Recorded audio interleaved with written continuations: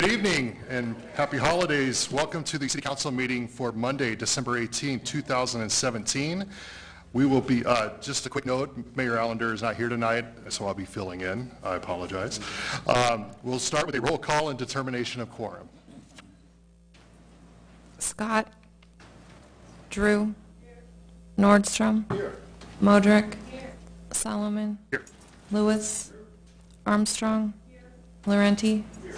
Drury. Here. Roberts. We have a quorum. Thank you. Next, we'll have a special invocation tonight. We have the Dakota Choral Union here that are going to sing a nice little thing for us, and then we'll follow that up with a Pledge of Allegiance. So if you'll rise, and if you folks can come on up.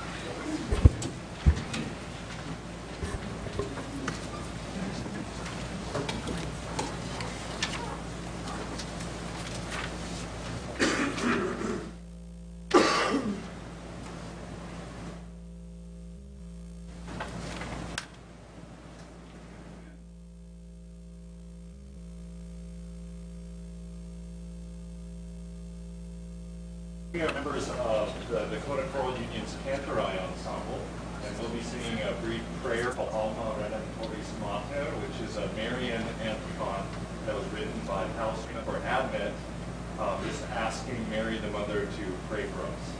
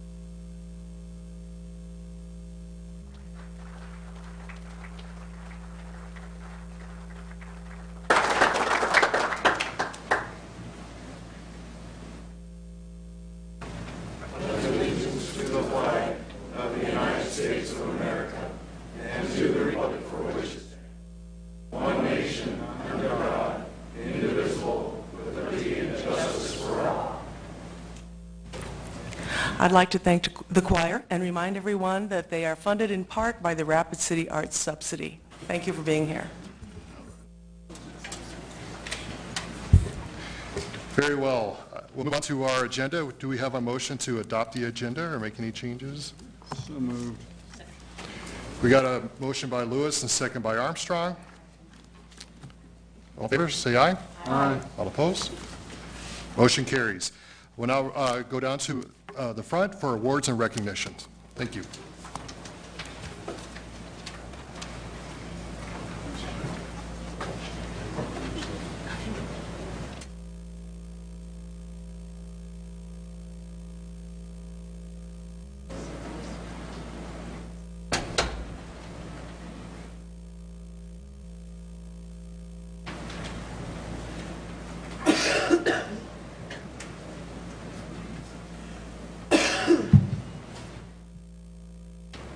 Well, it's an honor tonight to recognize our Veteran of the Month. I'm going to read a little bit about this gentleman. This, just for the record, this award is in partnership with the Veterans Coordination Commission, and they're pleased to present the December 2017 Veteran of the Month recognition to Doug Brandt. Doug Brandt enlisted in the Army on April 14, 1970, because of a feeling of moral obligation and a strong family sense of duty. Doug's father, Lloyd Brandt, and 5 of his brothers all volunteered to enlist in the Marine Corps, and 2 of Doug's mother's brothers enlisted in the Army during World War II. The 5 Brandt brothers fought in the Pacific Theater, and the Lester brothers fought in the European Theater, serving under General Patton.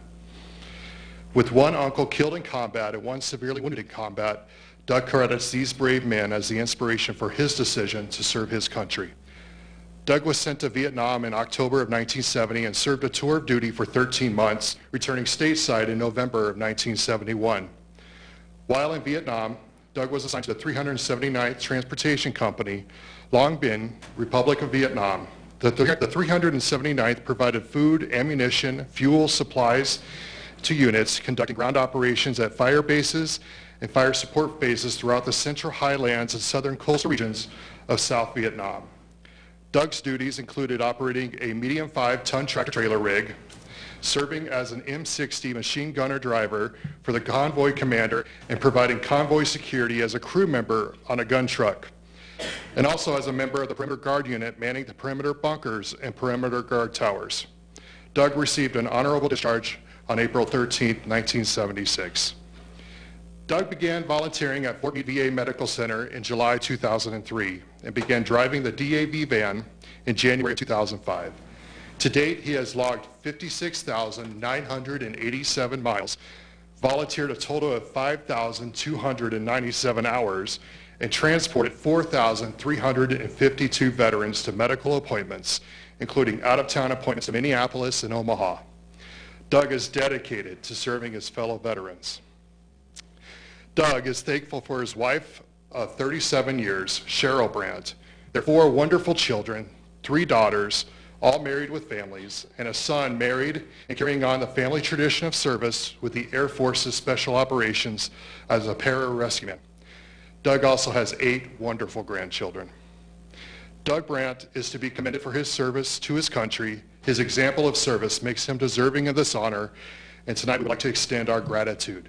So would you please welcome Doug Brandt.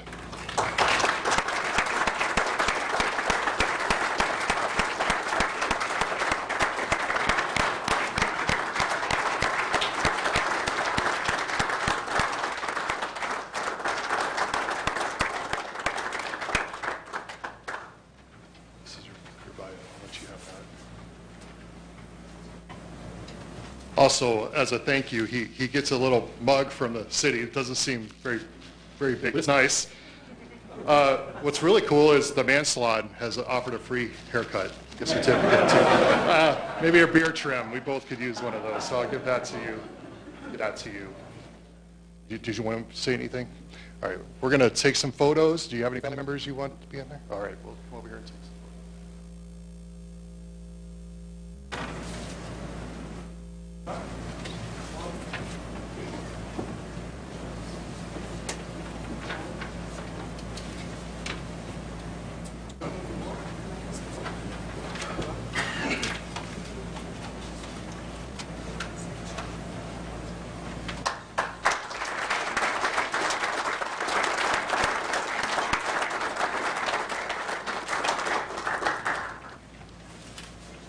We have one more award and recognition tonight, the Hidden Hero of the Month. This is a great award. In partnership with the Elizabeth Dole Foundation and the VA Black Hills Caregiver Support Office, we are pleased to present our Hidden Hero of the Month recognition to Tennille Collins for the month of December. Tennille is the caregiver to her husband, Tech Sergeant John Collins, who served as an explosive ordnance disposal team leader. That's a tough job. Tech Sergeant Collins was injured multiple times during his combat deployments. Sergeant Collins suffers from multiple blast-related mild traumatic brain injuries, PTSD, chronic migraines, memory impairment, and spinal injuries, among others. In September of 2016, 1 month after Sergeant Collins was medically retired, it was apparent he needed substantial assistance with daily activities. Tennille left her 20-year nursing career to be her husband's caregiver. She took on the responsibilities of setting up appointments, ensuring medications are taken correctly, all household duties, and the list continues. Mrs. Collins takes pride in her new role as a veteran caregiver and feels it is her way to give back to her husband. He sacrificed so much for our family during a 17-year career. Now it's my turn to give back to him, she said. Watching him struggle every day with things that were not an issue a few years ago is hard to watch. She understands the toll that war has taken on her husband and gives support and love to him during the rough patches. Tennille and John are the parents of 5 children, Autumn and Mackenzie, Christian, Hayden, and Rylan, and John's service dog Boomer, who's with us tonight. Mrs. Collins has been humbly serving our country as a veteran caregiver with dedication, compassion, and sacrifice, making her an excellent Hidden Hero of the Month. Her service to our veteran community makes her deserving of this honor, and we would like to extend our gratitude. Thank you, Tennille Collins, and would you please come up here and everybody.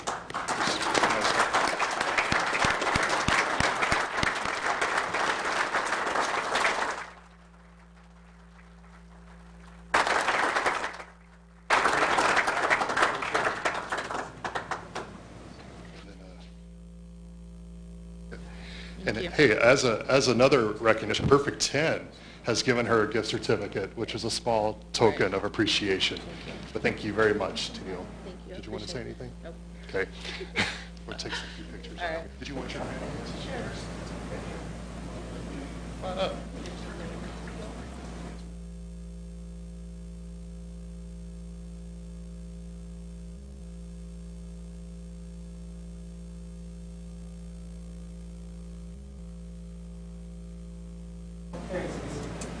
Big smile out of Boomer here.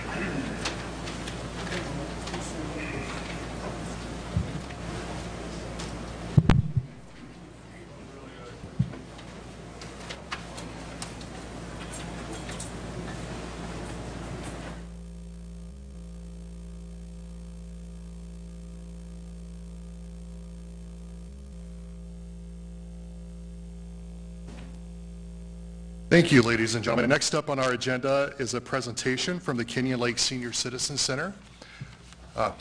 You're already clapping?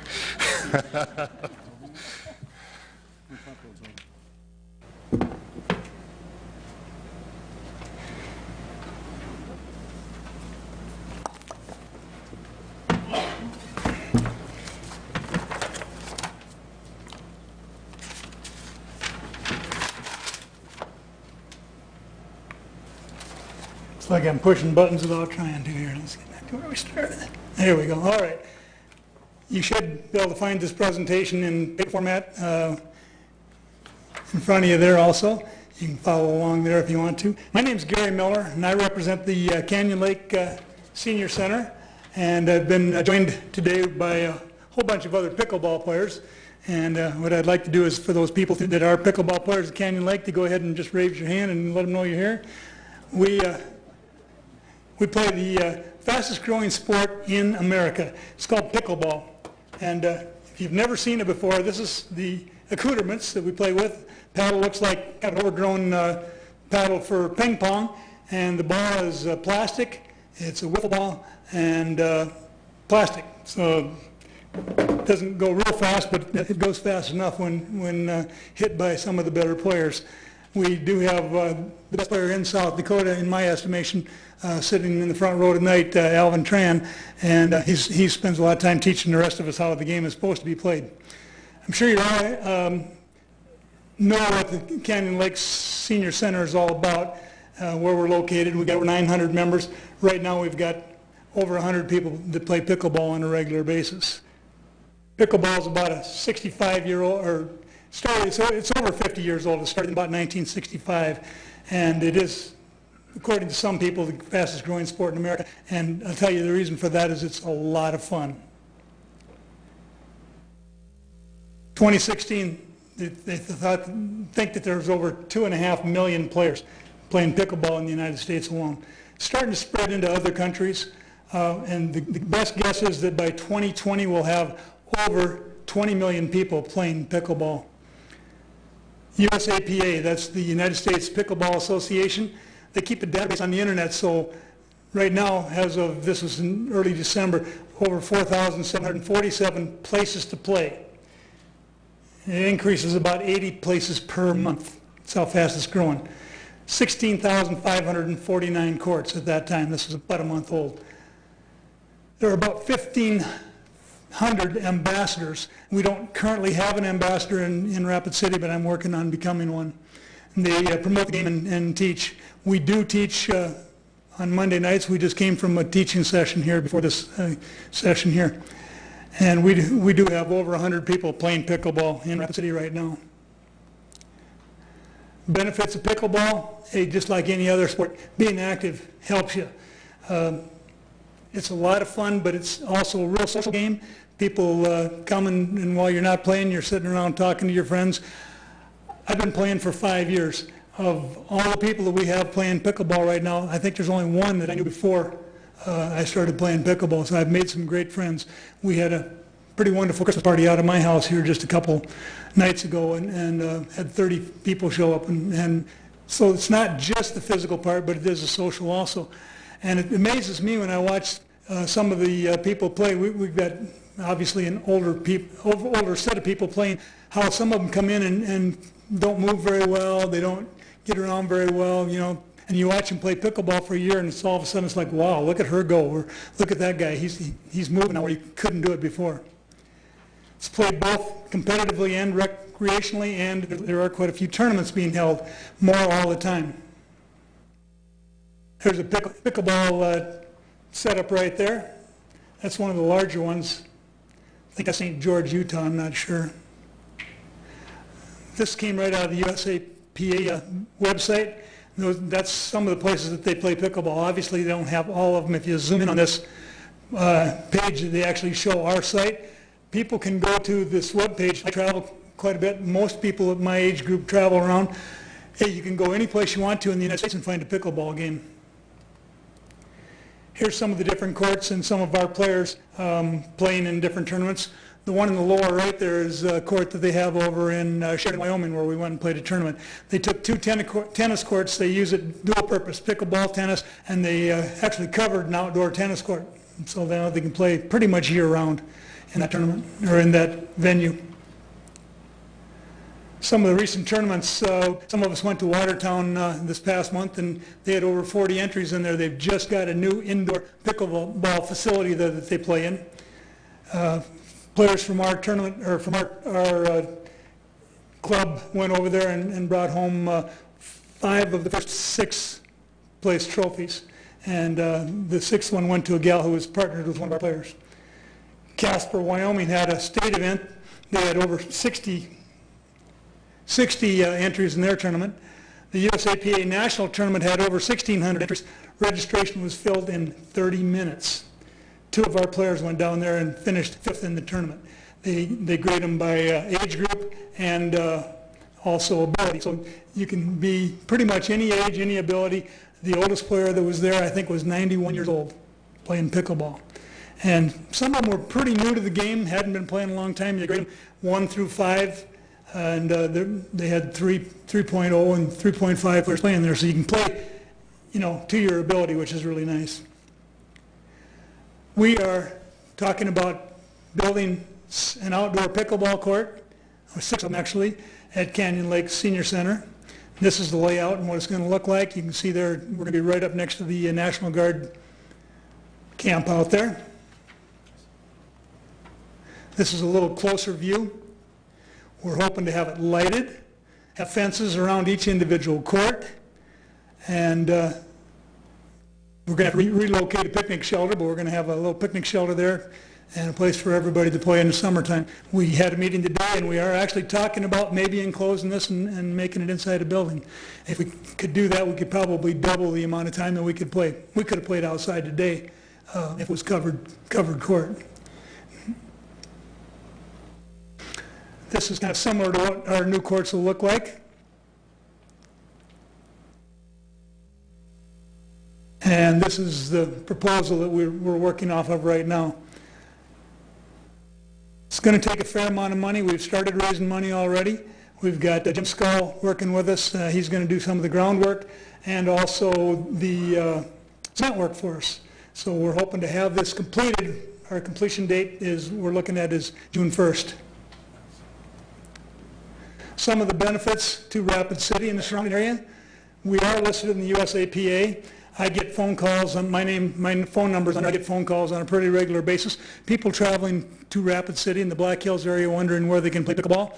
I also got word today that the YMCA gets a lot of calls, and they didn't know where to direct them. So now we're going to talk to the YMCA and tell them, hey, we're playing down at the center. Send people down there if they want to play.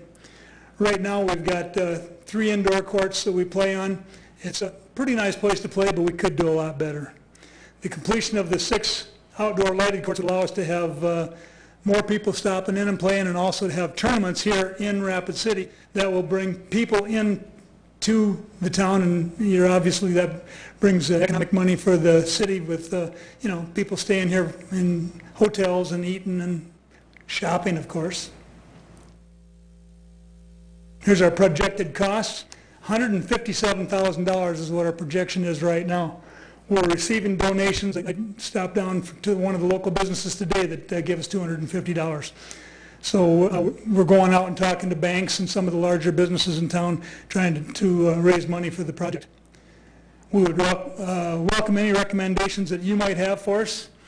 We do need help from the community. We can't do this by ourselves. We do have a pretty large group and it's growing, but there are only 100 of us. And we'd like you to consider helping the funding of the project, and we think this is a worthwhile project. We'd also like to take a few minutes to thank you guys for your time here today and extend a challenge, I guess it would be, to the members of the council and the mayor to come out and play pickleball and maybe have a little tournament with us. We think we're pretty good, and we think we might be able to beat you. Bring it on, yeah, all righty. At this time, I guess I would ask for if you have any questions, we would be able to answer any questions you have, or do our best to answer them. We don't have any questions at this time. Thank you for the presentation. Thank you all for showing up tonight. Yeah, I'll take you up on that. All right, come on out. I'm going to play against the best in South Dakota, though. I get to play against them every day. It's not all that much fun. But Thank you. We do have beginners night, 5 o'clock on Monday nights. Come on out and we'll teach you how to play pickleball. And I'll warn you right now, it's pretty addicting. You won't be able to stay away. Can I bring my children? You bet. Okay, thank you very much. Next up on the agenda is general public comment. This is a time for members of the public to discuss or express concerns to the council on any issue not on the agenda. Action will not be taken at the meeting on any issue not on the agenda, except by placement on the agenda by a unanimous vote of the council members present. And I do have 2 speaker request forms under general public comment. The first one, we have Julian Navarro. Julian, approach the podium, please.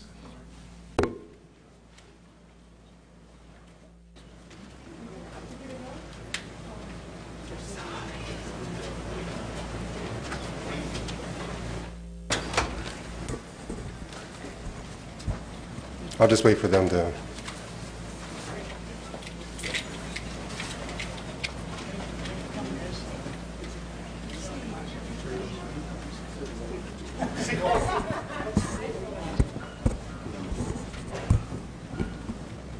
Good evening. My name is Julian Navarro. What I always say, without the vision, people perish. And I'm just going to speak from my heart today. There's a couple of things that I would like to see in this community somehow, some way. One of my hardest struggles was getting my ID. I would like to see a program that would help more people get their ID, even getting tribal IDs. I would also like to see more help for the disabled. I see a lot of people struggle because I'm in a different area of town.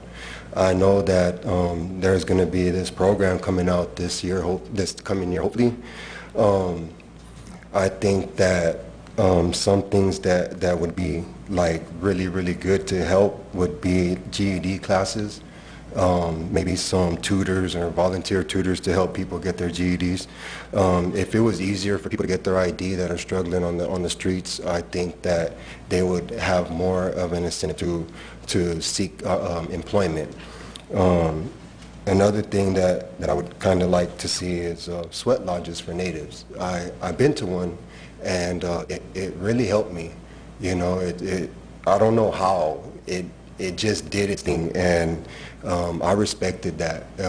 I spent a little bit of time on the reservation. Another thing that I've been seeing lately is that there's single fathers out there, and I don't see a whole lot of assistance with them. But it would be nice to probably have some type of program for single fathers. And I think that men get domestically abused as well, you know, so maybe some type of some type of meeting counselors or mentors or something like that, because I think that the domestic violence goes both ways. And I would also bring about maybe like some type of campground, like for people that are on the streets. In Denver, on Colfax, they have a little park, and the people that stay at that park, they govern themselves somehow, and the cops are real cool with it because like they don't be disturbed by anybody, and it's hard being out there. You know, like I know that the weather's here, and you know, I still hear about how people are struggling. And like I said, without any type of vision, people will perish, but it's not so much, it's mentally, physically, emotionally, and spiritually. And I wouldn't want anybody to be hindered. Like if there was something that would give them hope, you know, then I think that some of these programs could help them out. I think that it would help to decrease the crime rate, given the fact that they have to be goal-oriented. And if we make the goals smaller or shorter or easier, I think that people would be able to achieve a higher level of learning and a higher level of care for employment. So thank y'all for y'all's time, and y'all have a good evening. Thank you, Julian. Next up, we have Jenny Robertson. And Jenny, as a reminder, 3 minutes. Okay. Yeah, not your first time, I know.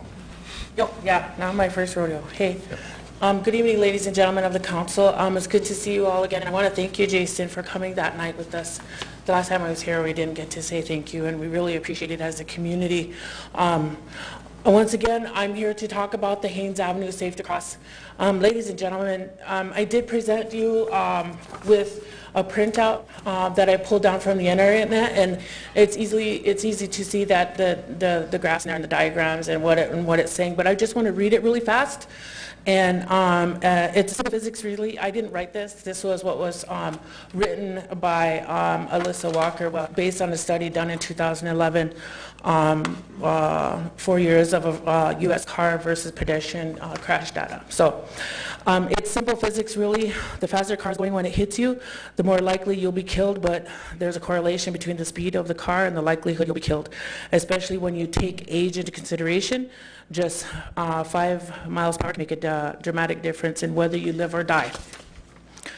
An interactive chart made by the ProPublica used data from a famous 2011 study that collected 4 years of U.S. Car versus pedestrian crash data. Keep in mind, folks, this is a 2,000 car plus a day problem on Haynes Avenue, not a pedestrian.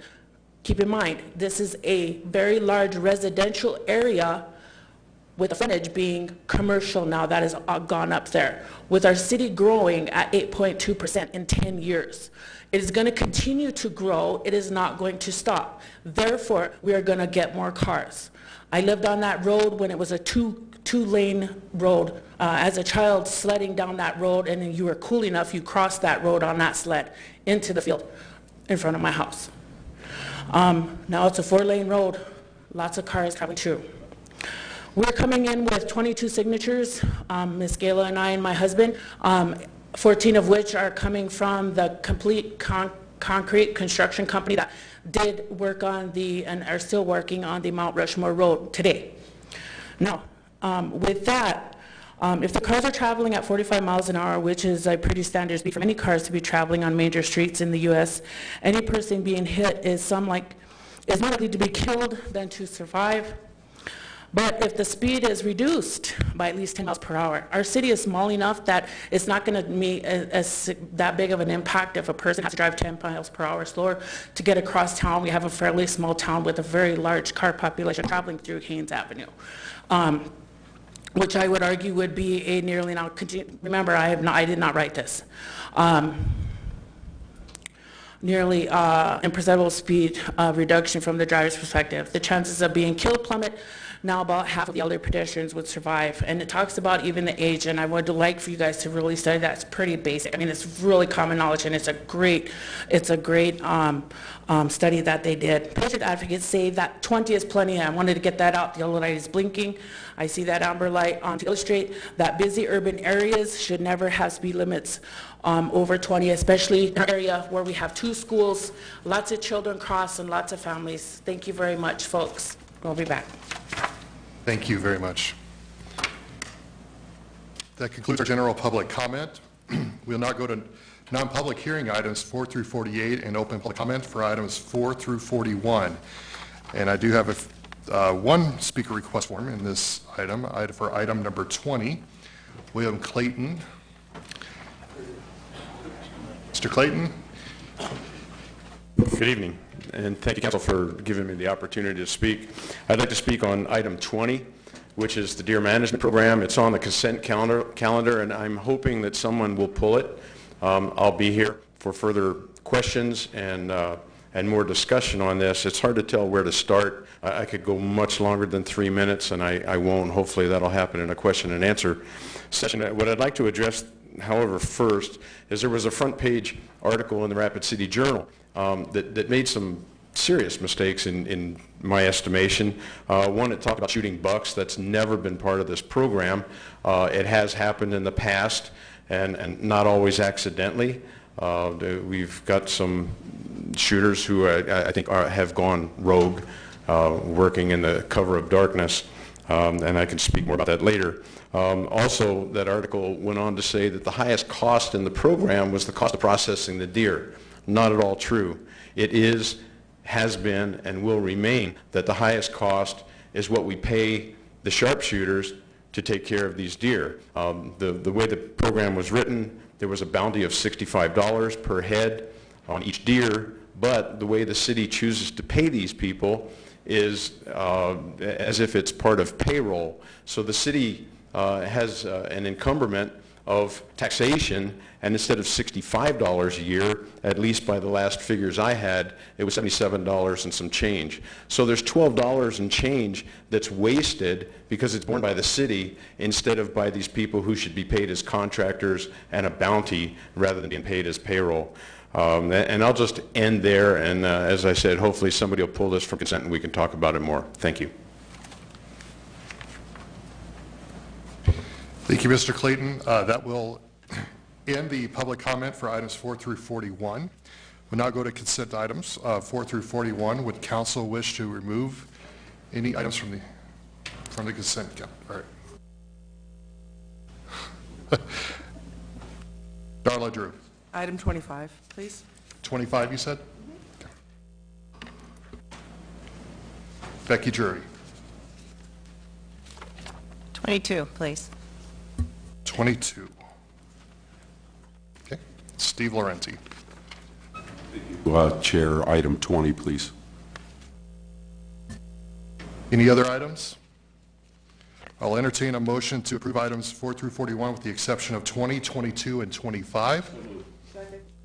We have a motion by Laurenti and a second by Drew. All in favor? Aye. Any opposed? Motion carries. Go to item number 20. Approve and authorize Parks and Recreation Department to harvest 150 deer for the 2017-2018 season.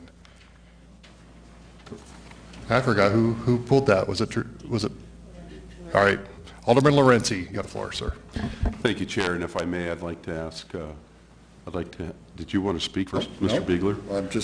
I just wanted to ask, I wanted to have Mr. Clayton, if he would, please, if he would approach the podium. We can share. No, go ahead. It's all yours. Mr. Clayton, how are you? I'm good. So I remember we were both on the council together during this particular item, which I know you tackled head on, and it was my last understanding after we voted as a council to adopt the program, or if it was just Parks and Recreation adopting the program. I don't know if there was a vote involved. I can't remember that far, but my question to you is, from what you see on the agenda, what has changed since that was apparently adopted by Parks and Rec? If you can just speak, I want him to speak liberally about that because he was very involved with it. Well, I'm known for being a liberal speaker, and I'll try to be nice. Let me say this. This is a very meaningful and necessary program. I am not demeaning the program in the very least. It was well conceived. And there's a lot of pieces that go into it that some people might not be aware of, where Game Fish and Parks actually does go out into various areas of the city. They do a census, and they look at the population of the deer. They look at the number of problems, deer vehicle collisions and complaints. That we did institute a very intense. Mr. Clayton, I'm going to I want to apologize, but I want to interject as you're speaking because I have questions about things as you're speaking. So Sure. While your mind is trained on those, I want to interject there. So I hope you're okay with that. That's fine. But to that, do you believe that's what's reflected in the program now? As far as the census, I remember that part of it. There was an evaluation of where the most problems were, complaints were, deer being hit by vehicles, that type of thing. Does the program in your mind still reflect that? That might be a question I can ask Mr. Biegler as well, but. Yes, and no. And in fairness, I think Jeff's going to have some things to say as well, and I appreciate that because he has been a part and parcel of that, since his coming to Rapid City. Right. There was a complaint system where complaints were then tallied in order to identify problem areas. But I had seen problems early on, and I had gone to the Mayor Sam Quaker at the time, voiced those concerns. He thanked me very much, and he was instrumental in getting me a seat on the Urban Wildlife Committee even before I took a seat as the council liaison. So I served in that capacity for about 2.5 years, and really looked at it hard, took the program apart, did identify numerous and sundry problems with it that I identified and took all the way to Jeff Vonk as the Secretary of Game Fish and Parks. And there were changes made based on my input. It has been my position, however, that when you give two grown men permission to break the law, hunt over bait, hunt at night, hunt with 22 rifles, hunt out of a vehicle, and on, that after years, and it's been almost 20 years, they begin to lose sight of reality and the responsibilities. So over the course of years, we have seen such things as hunting on private property without permission. We've seen bucks taken illegally, carcasses turned in with the antlers missing, proper care not given to the carcasses so that the meat was wasted. I already addressed the part where I think we're paying too much. So there are problems that have not been addressed. And let me apologize right here, you know, in that I have not been a part of this for a couple of years now. There may, in fact, be some changes that were made that I'm not aware of, and if I'm barking up the wrong tree, I'll apologize right now and take it on the chin for anything I say that's wrong. So, Bill, let me interject again there, because on the bounty and the having them being paid as contractors, I think that's important. Was that an understanding when that was handed off, when you were part of that committee that put that some of the new changes to this program? Was it your understanding that they were going to be paid, or that was the agreement, they were going to be just this straight bounty and they would be paid as a contractor, which would save the city money?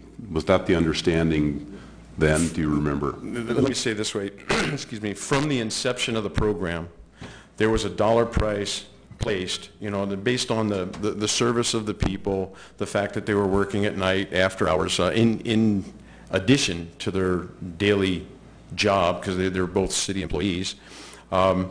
You know, so there was an understanding that it wasn't fun, it wasn't recreation, that it was a job and they needed to be rewarded. And it was always worded, and remains so to the best of my knowledge, that there was a price per deer. But having worked as a contractor, you know, it's always been, if you're paid by the piece, then that's what you get paid, no more, no less. And you report that as income at the end of the year, and then you bear the responsibility for the taxes that you pay on that as income. All right, Mr. Clayton, I'm sorry. This is the chair. We're past our time on Alderman Laurenti's time, but we have another Alderwoman who would like to ask a question, so maybe she'll let you finish that comment. Alderwoman Drury, or excuse me, Armstrong. Do you want to finish, Mr. Clayton? I do have some questions for Mr. Beigler. I'll let it go at that. I think that's understandable. It's just that the city should not be bearing the brunt of those taxes. It ought to be borne by the people who are enjoying the reward of the bounty for the deer that they kill. Okay, thank you for your time. Mr. Beigler, Chair, may I speak with Mr. Beigler? Absolutely. Thank you. Thank you for being here. I just have a few questions. Can you please verify how long this program's been in existence in Rapid City? Yes, this program was approved by the voters in Rapid City in 1995, so it's been in existence since then. And with the exception of 2 years, I think it was 2002 and 2003, where there were no deer taken, there have been deer taken every year. And it's varied from 100 to 300, I believe, for those years where there has been a How do we determine who the sharpshooters are? Like, what are, I don't need names, but what their qualifications are? They are individuals that are Rapid City employees, and they do go through a proficiency training with the police department to ensure that they should be out there with guns, and they are people who are trained and have very common knowledge of the use of firearms. And then how do you determine where exactly the harvesting takes place? Every October, there are 3 dates in which we send out staff, and this last 2 years it's been mostly Parks and Rec staff with the assistance of Game Fish and Parks personnel. There are routes in 4 different areas, different parts of town. There's a northern route, a western, a southern route, which is kind of southeast, and then a central route, which kind of encircles the Skyline Drive area. So those are the 4 areas that these scouting expeditions, if you will, they go out and they survey the numbers that they see in those areas. And I will tell you that this year that was conducted in October, I think 23rd, 4th, and 5th. They go out 2 evenings and once early in the morning. And those are the 3 times that they go and do this survey. The numbers that they identified this year in the survey were up about 38% from those numbers that they observed last year. And so based on those numbers, Game Fish and Parks makes a recommendation as to the number of deer that they would like to harvest. And so last year, the last 2 years, we've harvested 100 deer in each of those years. This year we are going for 150. And then when do you determine when the harvesting, like, what is the timeline of the harvesting? They harvest after the first of the year, probably the first 2 or 3 weeks of January. Is it a short period of time? It's a short period of time, and it depends on the weather, it depends on the numbers of deer that are out there as to the duration of the actual harvest. I think last year it only took about a week or so. This year probably would take at least a couple of weeks with an increased number. But it varies every year. Does this occur in any, I'm sorry to cut you No, off you're short, fine. my time is running out. Does this occur at all in residential areas? I'm just thinking of liability to the city. All of the locations are chosen with the criteria that's in the deer management program, in which there has to be a safe backdrop for shooting against. They don't shoot in populated neighborhoods, but they do pick areas that are perhaps either city property, Parks Department property, school property, or private property where they've received the permission from the landowner. There are some landowners that have larger parcels in some of those areas, and those are the areas that are targeted. And one more question, they're taken humanely? Well, yes, they are, as humanely as possible. Like, they know these are, I'm sure, I just want to make sure that it's painless. Okay. Thank you for your time. I appreciate it. Thank you. Thank you. Next up, Alderman Nordstrom. Thank you, Mr. President. Jeff, got 3 questions for you. I'm hearing some violations of their contract, but I don't have a good idea of what the contracts contain. The accusations that are coming forward tonight. Can you clarify the issue of the antlers and some other things that the sharpshooters are going rogue on that? Well, have you got any information about that? Some of those reports, I think, predate me from when I started. There are, on a rare occasion, when a buck will be taken. The operation takes place, when it's dark and at distance, and there are instances where perhaps a male deer with a short prongs you just can't see them all. The intent is to take antlerless deer. And occasionally there have been, in the past, a buck or 2 here or there that has been taken, but not as on purpose, I should say. Thank you. And then in a situation such as that, I do want to get to the cost question as well, but in a case of that situation, are the sharpshooters compensated when there's a miscalculation by the sharpshooter? They are, and those antlers are taken to the Game Fish and Parks Department, so they are made aware of it. All of the deer that are taken are also logged as to where they're taken, what type of deer they're taken, and the conditions in which they're taken. And briefly on the cost per sharpshooter, what I was hearing that's a major portion of the cost of the program. Can you briefly describe my understanding of what those sharpshooters are, and want to make sure I'm on the same page with you as understanding how and what those sharpshooters are responsible for, and how to get that salary that they're getting, or contract wage, sure, what they're getting. Right. They are compensated at $65 per deer. If there are two shooters out there, they do split that cost, so that is the cost that they get. They are also, our city operating budget for this line item does also provide for the ammunition and for the bait for the deer as well. So basically, the sharpshooters are responsible for, if I remember correctly, and I don't know if we're still doing it, but they set up a site, bait it, and then they're responsible for taking the animal as well to processing. So all of that $65 is going towards A to Z on handling that deer. Well, they are responsible for the baiting, so they do go out every afternoon and freshen up the bait sites.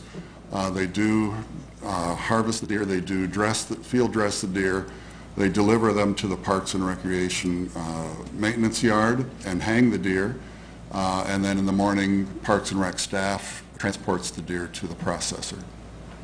Because I've run across some situations out there in the public that the public understands that all their sharpshooters do is pull the trigger, Yeah. and that's the end of it, which is not true. No. And so I want to make sure that the public is well aware of Right. what the responsibilities are, and would you reiterate, if there is a contract violation, what happens in that process? Well, if the deer management program does specify that if there is a flagrant violation of the policy, those individuals would be removed from the operation.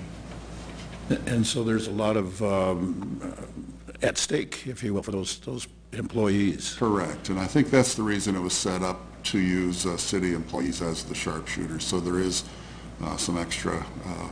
Yes. Worker comp, Exactly. liability, et cetera, et Yes. cetera. Thank you, Jeff. I appreciate it. Sure. Mr. Wiegler, thank you for your time. Thank you. Now go to Alderman Roberts.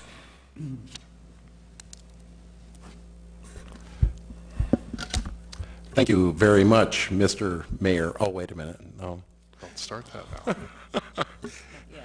Mr. Biegler, could you clarify a little bit exactly how they're paid? Are they paid as a 1099, or are they paid through Park and Rec? I mean, one of the things that Mr. Clayton said was they're getting paid, but then the city is paying the taxes on top of what they're being paid, correct? Well, I'm not really sure. I couldn't quite follow that, so I'm not really sure how that was being explained. But they do submit an invoice to us, and they are paid for the number of deer that they take. I mean, they are also they are city employees, but they are being paid that $65 per deer. And then the city pays the taxes on top of that, or as a 1099 employee, they are responsible for paying their own taxes on it. The city would pay the taxes on that, correct. Okay. Yes, as an employee. Thank you very much. Can I ask a question of Pauline Sumption? Absolutely. Thank you, Pauline. How difficult would it be to change this to make them 1099 employees so they are just getting paid and responsible to pay their own taxes on this? Well, Be a contract employee, yes. right now, payroll falls under the HR Community Resources Division, so I have nothing to do with that. However, I do think there are some restrictions in place if you're an employee and what you can and can't do if it's contract labor. If they're a 1099, it would be strictly contract, not a contract employee or employee. If you tell them what time they have to show up and do the work, if you restrict their schedule, I know, I'm a 1099 employee. I know how that works. then we can't put it on a 1099 because they are truly an employee if we are telling them what, when, where, how kind of stuff. How difficult would it be to figure out exactly what the tax burden is and to work that into the $65 an hour? To back it out, it wouldn't be that hard. We would only pay the city's portion. The employee would still have their portion withheld from their check. Well, I think that's something we should at least take a look at. So I appreciate Mr. Clayton bringing this forward. If you don't mind coming up here for a minute, Mr. Clayton, I have a couple of questions for you. I remember when you were first put on the council on this, because thank God you took my spot on that board. And you still owe me for that. And you were very, very passionate about it, and you still are, and I appreciate that. I think that's a wonderful thing. Tell me what you think we need to do, because, you know, I know how many deer I have in my neighborhood, okay? And mostly I have bucks. It seems like they come in because they know they can come in Rapid City, and during hunting season, they don't get shot, and they have some absolute huge, beautiful bucks. It's wonderful. But Big temptation if you're looking at them in a scope. the one that walked out of my yard in front of me this morning, 10 feet in front of me, and stopped and looked at me, yeah, it was a big temptation. But what do you think? You know me, I don't think very often, I just speak. It's hard really to put your finger on any one single thing, and let me say this. One of the things that Jeff offered is these are city employees. One of the sharpshooters since the inception has been Don Brumbaugh, and it's my understanding he has since retired. That means he is no longer a city employee. So it just negates everything that he just offered in regards to that explanation. So, you know, in terms of pay, the city needs to find a way to pay them as a contractor and pay them. And I've got the official finance report, and it says here, on 12/22/2011, 100 deer, $7,639.06. On 1/18/2012, 100 deer, $7,804.12. Add the two together, do the division, it's $77.22 a deer, not $65. And so, as I said, the city is bearing the cost back then of $12 per deer. So 150 deer this year, it's $1,800, you know, that the city is spending needlessly. You know, our job when we sit up there is to protect the taxpayers' money, and in this case, it's being wasted. Absolutely. You know, one of the things, and I want to bring this up real quick because unfortunately I have too long. Alderman Roberts, you're out of time unless somebody wants to yield their time to you. Somebody just give me a couple of minutes. Thank you, Becky. You got to take a vote on that. So I don't think you do if you actually look at the Roberts Rules. when I gave you my time last time, we had to vote on it. But if you actually look at the Roberts Rules Order and you look at the way that the council, I don't think you do have to vote on it. Let's just take a vote. And I didn't. Okay. Might not be an issue. We'll talk about that more in the future. Yeah. So Alderwoman Drury's giving her time to Alderman Roberts. That's 5 minutes. So all in favor? Aye. All opposed? Thank you very much. And this is go. only going to take a few seconds. But one of the things that was talked about when you were on the council, and I like the idea because Sioux Falls does, and it looks like we're always looking at ways to be more like Sioux Falls. But one of the things that they do is they have archery season within the city limits. And that saves a lot of money, and it seems like it's working there. So could you... If I may. Yeah, absolutely. My proposal was, rather than turn this, rather than, you know, enjoy this, if you will, as a deficit to the city, let's turn it into a moneymaker and investigate, at any rate, archery, hunting within the city limits. So I started doing all the homework. I contacted cities that are basically the same size as Rapid City. I gathered their plans, I looked them over, and I presented them to the Urban Wildlife Committee. Somehow it leaked to the paper, and the Rapid City Journal reported that Rapid City was considering archery hunting within the city. So a few concerned citizens, and I mean a few, contacted through the city, the Urban Wildlife Committee, and the Urban Wildlife Committee immediately acquiesced, and it died on the vine. And it's a shame because just as a for instance, there's a deer problem out there on Ellsworth Air Force Base. It reached its most serious level, would be one on final, hit a deer with its nose gear. Thank God there was no damage to the airplane. It killed the deer. Nobody was hurt. But it raised the flag that something needed to be done. So in the first year where something was done, the base employed the Rapid City sharpshooters to go out there. When they saw what the price was, they said there's got to be a better way.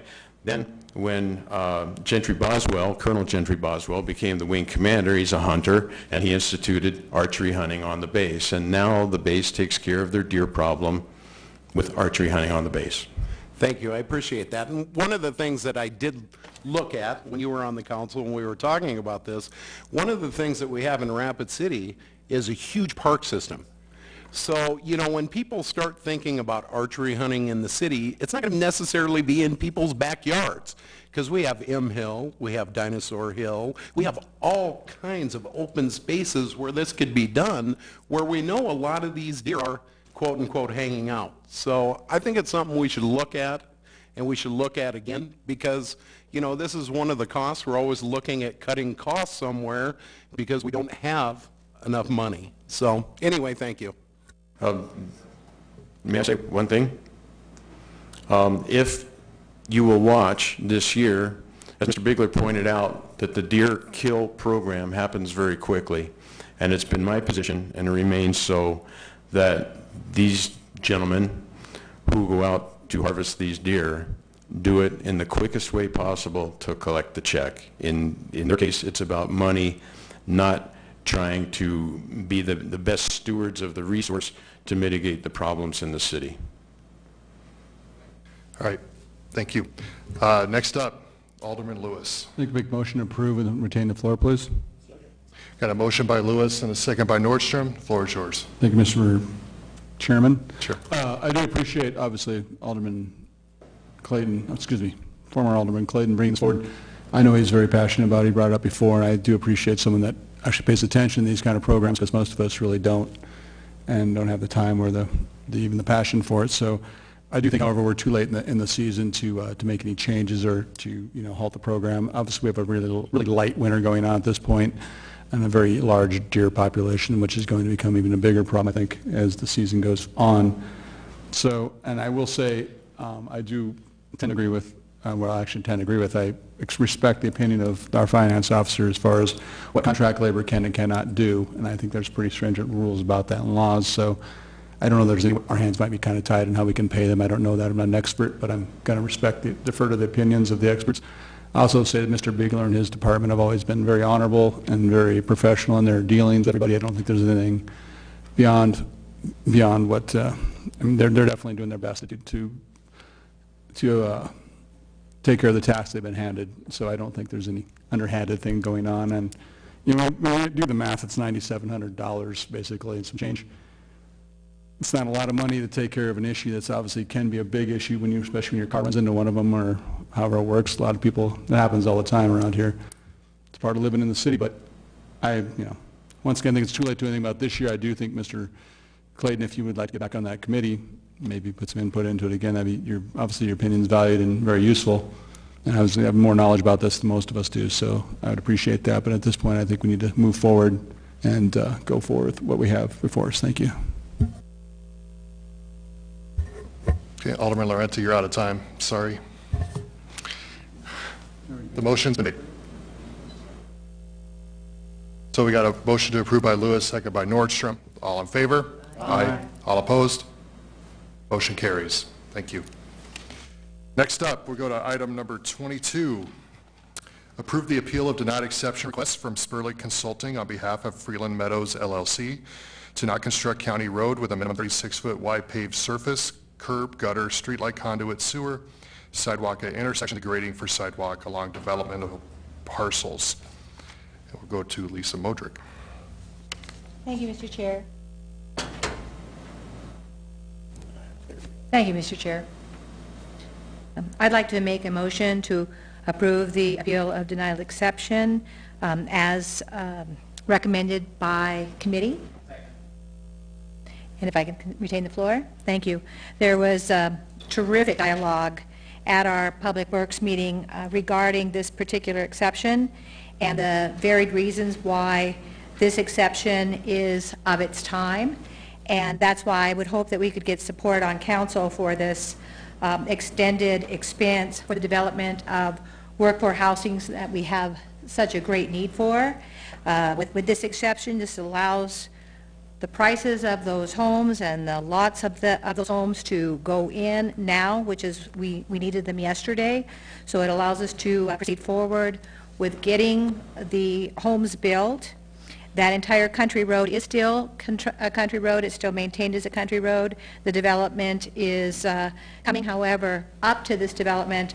There is not infrastructure built to these particular specs. So it's really doing a enhanced project in the middle of nowhere at this point. The time may come, but the time's not today.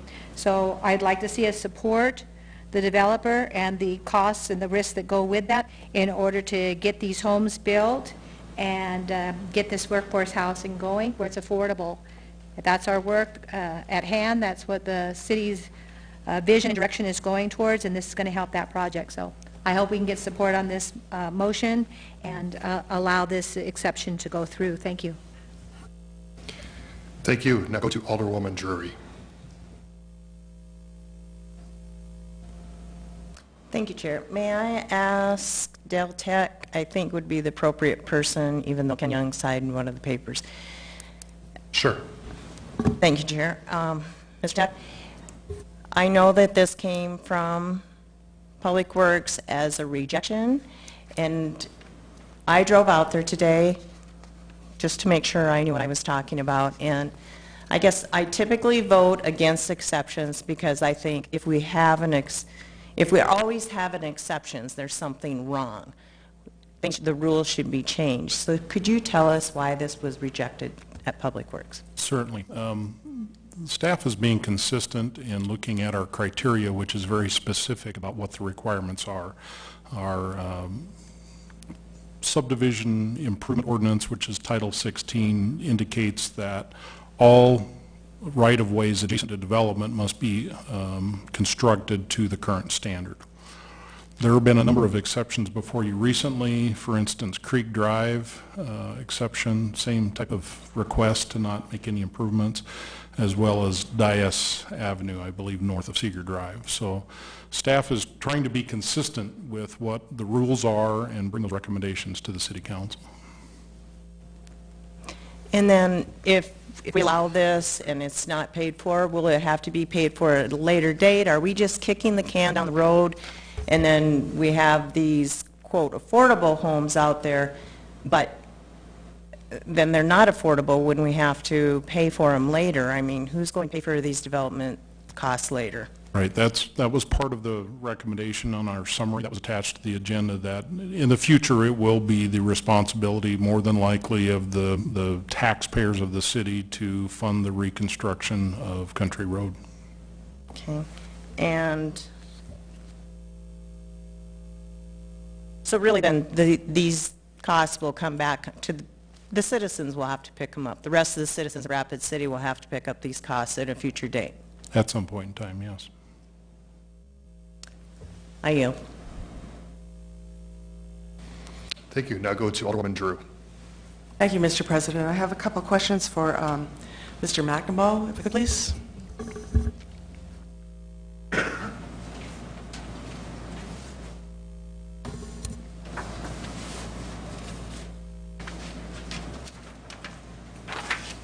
Yes, K.L. McNamara, Spurlick Consulting. I represent the petitioner. Hi again. And so last time we spoke about this, I was asking if you had any way to make this of benefit to the city and, you know, the ecological benefits of not putting in curb and gutter. Did you look into that at all? Yeah, really the benefit to the development of this property, and I hope you'll indulge me a little bit. I tried to go into this at Public Works, and maybe I didn't do it very well. We do have a regional detention cell that's going to occur on this parcel. And when the city does a drainage study, they set up basically a drainage master plan where they establish where the city would like to have their drainage infrastructure occur at. In this case, we have a low-lying area that traverses the property. It's going to dead end on LaCrosse Street, future LaCrosse Street, which is our eastern property line. Development of this parcel is going to create that regional detention cell. I've also gone through it as a part of this and laid out an alignment for LaCrosse Street all the way to the south for another mile until it hooks into that the existing terminus. Okay, and then when we were talking about this at Public Works, you were saying how much money that you would save on this project, and you said it's roughly $1 million would be saved by not doing these projects? Yeah, yes. So I do a lot of subdivisions in Rapid City, and I evaluate per linear foot of street what a street costs, and I keep a running average through all subdivisions. And roads in Rapid City run $675 a foot on the average. If you think about this 1,400 lineal foot of frontage at $675 a foot, that's $945,000. It's an arterial street which would require a traffic study, basically signalization at the future La Crosse Country Road intersection.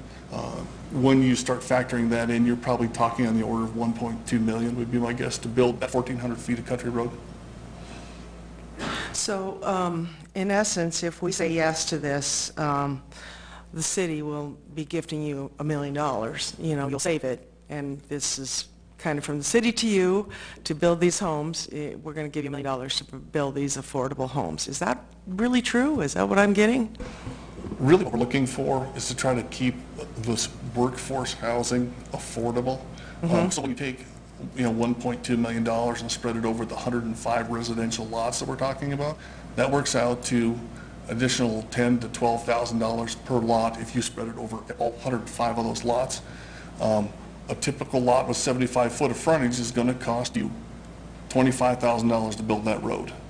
So you put another 10 to 12 grand on top of that.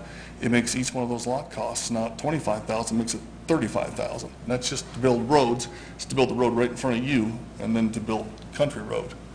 So, what do you think the cost will be of the homes that you're talking about? You know, if we do say, fine, you're going to do natural drainage and all those things, we're going to put off putting a road in there. What is going to be your affordable housing cost or workforce housing cost? Yeah, the workforce housing cost that we're looking for in this subdivision is that $180,000 to $225,000 range. That's workforce housing. I really like that. I think that's affordable. I'm still thinking about this, and I'm going to listen to my colleagues. One thing in the future I just would like to say, as we have an aging senior population, of which I am part of, I'd like to see some one-story homes go into some of those places as well. So just think about your future demographics, if you would. So thank you. Yeah, thank you. Thank you. We'll now go to Alderman Roberts. Thank you very much, Mr. Chair. I find this conversation really interesting because we're talking about incentivizing a subdivision, which I think we need to do. But about a year ago, we incentivized a fiveplex, not more than a few blocks from here, at over $20,000 per unit, and that went through this council almost unanimously, other than me that voted against it, I think. I don't think there was anybody else that voted against it. I think that we do need to help incentivize people to get them to build in Rapid City. Those rooftops are what pay the taxes. Those people coming in pay sales tax. They pay property tax. If we have to give something back, because Mr. Tech said this council did not vote for Creek Drive. They didn't. I did. And guess what? It didn't get built. And guess what? It's probably not going to get built because they needed that money to be able to make the project work. Just like they need the money to make this project work at $34,000 a lot. Now, if we want to have $44,000, $45,000 lots, we can do that through this council. But they can go to Box Elder and buy lots for $35,000 a lot. So if you want to put rooftops in Rapid City, we as a council have to find ways to help the developers, help the builders to build in Rapid City. That's what we need to do, and it's unfortunate. It's unfortunate that we have to do that, but with land prices as high as they are, with building materials as high as they are, with the cost of labor as high as it is, if we don't help incentivize, somebody else is, whether it's Box Elder, whether it's Somerset, whether it's Sturgis. If we want to be competitive in Rapid City, we've got to help our builders, our contractors, and our developers. So, thank you. Thank you. We'll now go to Alderman Lewis. Thank you, Mr. Chairman. Just for the record, I voted for Creek Drive with you. And just one thing I want to clarify, so those you out in media land and television land, we're not giving anybody $1 million. If they did have to build this, it's a pass-through at best. It's going to be added to the cost of the lots. So they wouldn't be getting an extra $1 million in their pocket. They would charge an extra $1 million to the consumer, which would make it a less affordable project, and it's not going to happen probably in that case anyway. But so Yeah, I can show you statistics from the National Home Builders. Every time you raise the house price $1,000, you kick 200,000 people out of the market. And that is a very real statistic. I say it's only $10,000 here, $10,000 there, but you're talking real money. And we want to get these, it's impossible. If they can really hit these margins they're talking about, these prices, excuse me, great, because we need to do it, because there's nothing in that price range right now, especially not new. And to increase our tax base, and this is just all part of growing our community, as anybody rooftops up, as my colleague said. So please do not say that we're giving away $1 million, because we're not giving away $1 million. That's not even close to the truth. So thank you. Thank you. Alderman Nordstrom. Thank you, Mr. President. I just wanted to reiterate a few things that I said at the Public Works Committee meeting, plus I've learned something else new as well, is that I have to agree with Alderwoman Drury about who's going to pay the cost, because we know we're kicking this can down the road as well. By the way, do we have a motion yet? I'm not even sure what the motion is yet. Yet? No motion? Motion to approve. I'm going to go along with this motion, but I just, as my largest concern is, as Alderwoman Drury mentioned, is who's going to pay for it down the road. I think we have to think a little bit larger than just what today is. And if the mayor is actually going to put together a task force to review this, I'm hoping that we can do that so that we can resolve future issues that are like this, because we know we're going to get some more very comparable issues on this. So I'm encouraging this council to think larger than this, because there's some ideas out there. State legislatures working on something. We're trying to come up with something, and there's some other people that are just basically kind of nibbling around the edges, but the bottom line is the cost for the future homeowner for that. The other factor that is coming up for me is that we're starting to see a few more people requesting dark skies. And without streetlights going in, that's going to help us out with dark skies. Unfortunately, that's an unfortunate situation, because we're also going to give up sewer, sidewalks, all of those things at this point. So when we start installing all of these things, for me, it still comes back, how can we incentivize the developers, the builders, and still not have a severe impact upon the homeowners, because now the way the system is set up currently, even if we came back and did an assessment, we're going to be taxing those property owners. And I don't think that's a fair way to do it either. So we've got to come up with some different system than what we're doing it right now. And again, I'm going to be supporting this, but we've got to look larger than this. Thank you. I'll yield. Thank you. We now will go to Lisa Modrick, who has 1 minute, 30 seconds. Oh, I got to talk fast. So one thing that we've got to remember is that this is still country road development, which is needed. It's necessary. We've got to do it. It's land that doesn't have any development on it at all. Therefore, it's not generating any kind of property tax. This is going to stimulate property taxes. Doing it down the street, which doesn't have this particular paved surface, curb gutter at the time. This shouldn't either at the time. The time will come. Across the street, there's no development yet.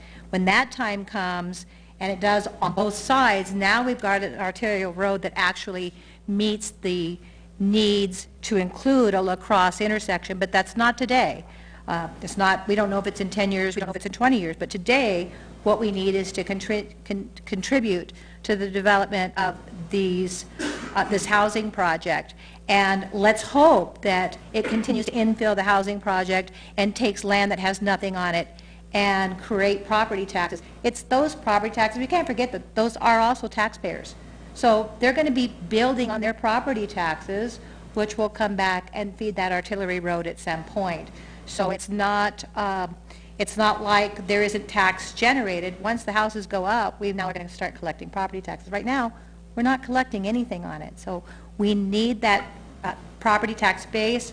We need to do this, and once we call in, I mean, if we're going to do this, then we need to call in the whole road, because we're building this infrastructure as an outside donut. It's not going to connect or touch anything, probably not for a long time. So this is the time to match what's already happening out there. Let's put some people in some homes. Time's up. Thank you. Thank you, Mr. Chair. All right. Alderwoman Drury, you have 2 minutes, 15 seconds. Oh.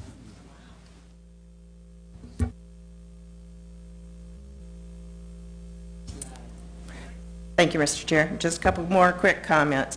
If we put another 105 houses out there, that's another 200, probably 200 cars at least, and that is a country road. It's not safe. And I fully believe that if they build this development, the rest of the area is going to grow. So let's grow it the right way without all the exceptions. Let's grow it the way it's developed and the way our city planners have it all worked out. And I'm going to say it again. If there's something wrong with the way our city public works has things planned out, let's change it there. Let's not come to council all the time and change it here. Let's not always come before us and make us do the exceptions. Let's change it at the city level, not here. We shouldn't be doing these ad hoc changes to benefit this developer or that developer. Let's do what's right for the entire city. I yield. Thank you.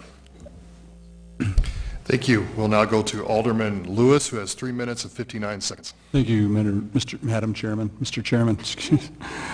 It's a long night already. So, you know, it's actually to Ms. Drury's point, part of the thing why it's coming here is because it has to. The staff's hands are kind of tied. Even if they did want to do this, sometimes they have to go by the design criteria, so that's why it has to come through this process to us first. We're the only ones that can make that exception, correct me if I'm wrong. So they can't just make that exception willy-nilly. They have to actually get approval by us. So that's why it comes before us. But getting back to the idea of, well, we should do this. Once again, it's not going to be affordable housing if they have to add this money. It's going to get passed on, and it's going to cost, as Alderman Roberts pointed out very well, it's going to cost the price of the house is going to go way up. But besides that point, something in the future, not on this particular development. I'm not making the suggestion, so please don't add to this one.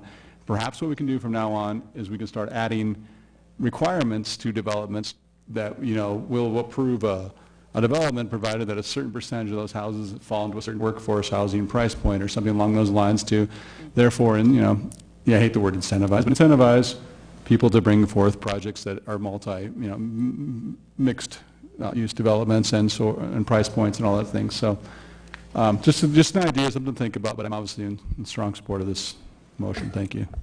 Call the question. Thank you. Alderman Roberts, you have 2 minutes and 21 seconds, sir. Thank you very much, Becky. Becky wants me to call the question, but I'm not gonna. So, you know, I think this has been a great conversation. I do want to say that I think that, you know, Becky makes some good points, that we do need to make some changes here. You know, I think that Chad makes some good points too, but, you know, one of the things, bringing these lots in at this price point is going to keep the price down.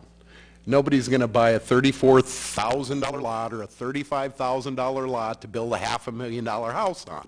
That's just not the way it works. I mean, people that are looking at buying or building a higher-end house, they're going to buy a higher-end lot. So this is going to generically bring in the workforce housing. It's going to bring in the housing, you know, that we need $200,000 and less.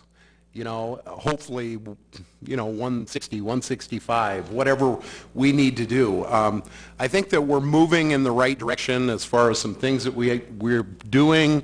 I appreciate our new community planning director. I think he's got a lot of vision, and, you know, a lot of people have said a lot of good things about him so far. And I think going forward, I think this council is starting to finally have some vision, which makes me very happy.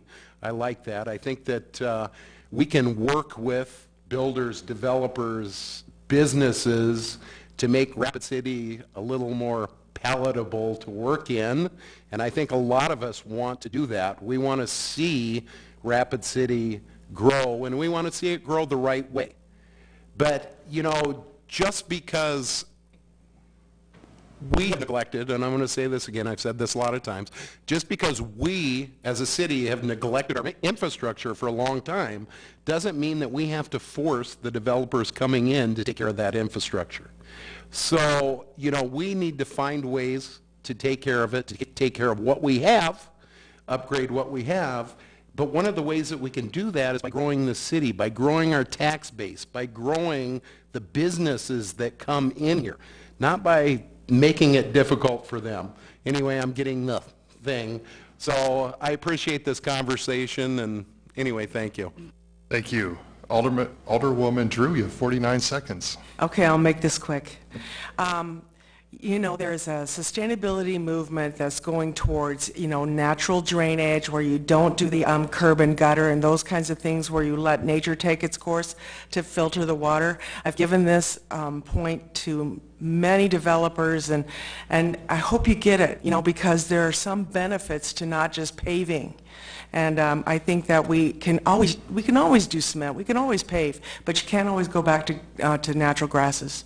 So that's all I got to say about it. I think there's some good points on leaving it the way it is. Just as a reminder, the motion on the floor is to approve the exceptions. Go to Alderman Laurenti. Thank you, Chair. And I just wanted to chime in a little bit because I had a couple of other things that were brought up. But I think what Alderwoman Drury was specifically drilling in on was changing the design criteria itself, so the staff has the ability to say, no, you don't have to do this. This is the new design criteria.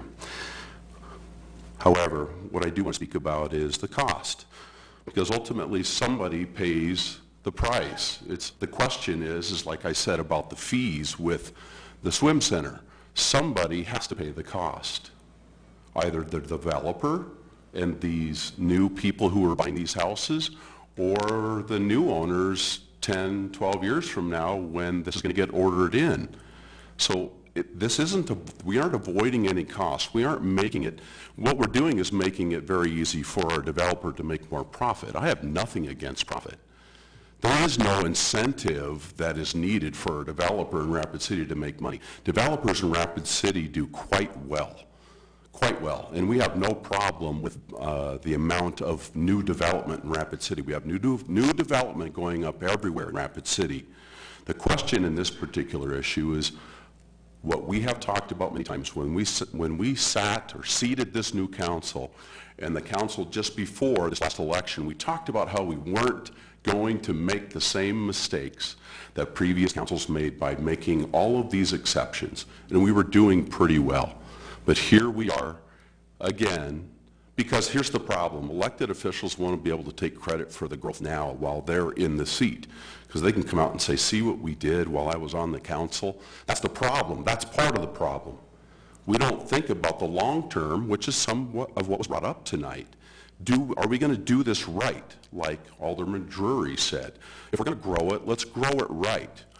The fact that this may or may not go in if it gets approved or denied just brings back a different development for this particular property that will be profitable. If indeed it isn't profitable, which I'm sure people would just be aghast if we, or myself, if I asked for the financials on this deal, a lot of people on this council would not be happy if I said, well, if we're going to give these, if we're going to change, we're going to give them an exception so that they're not having to put in this $1 million worth of infrastructure, I want to see their financials. If they're saying it's not, see, there we go, we got somebody ringing in already.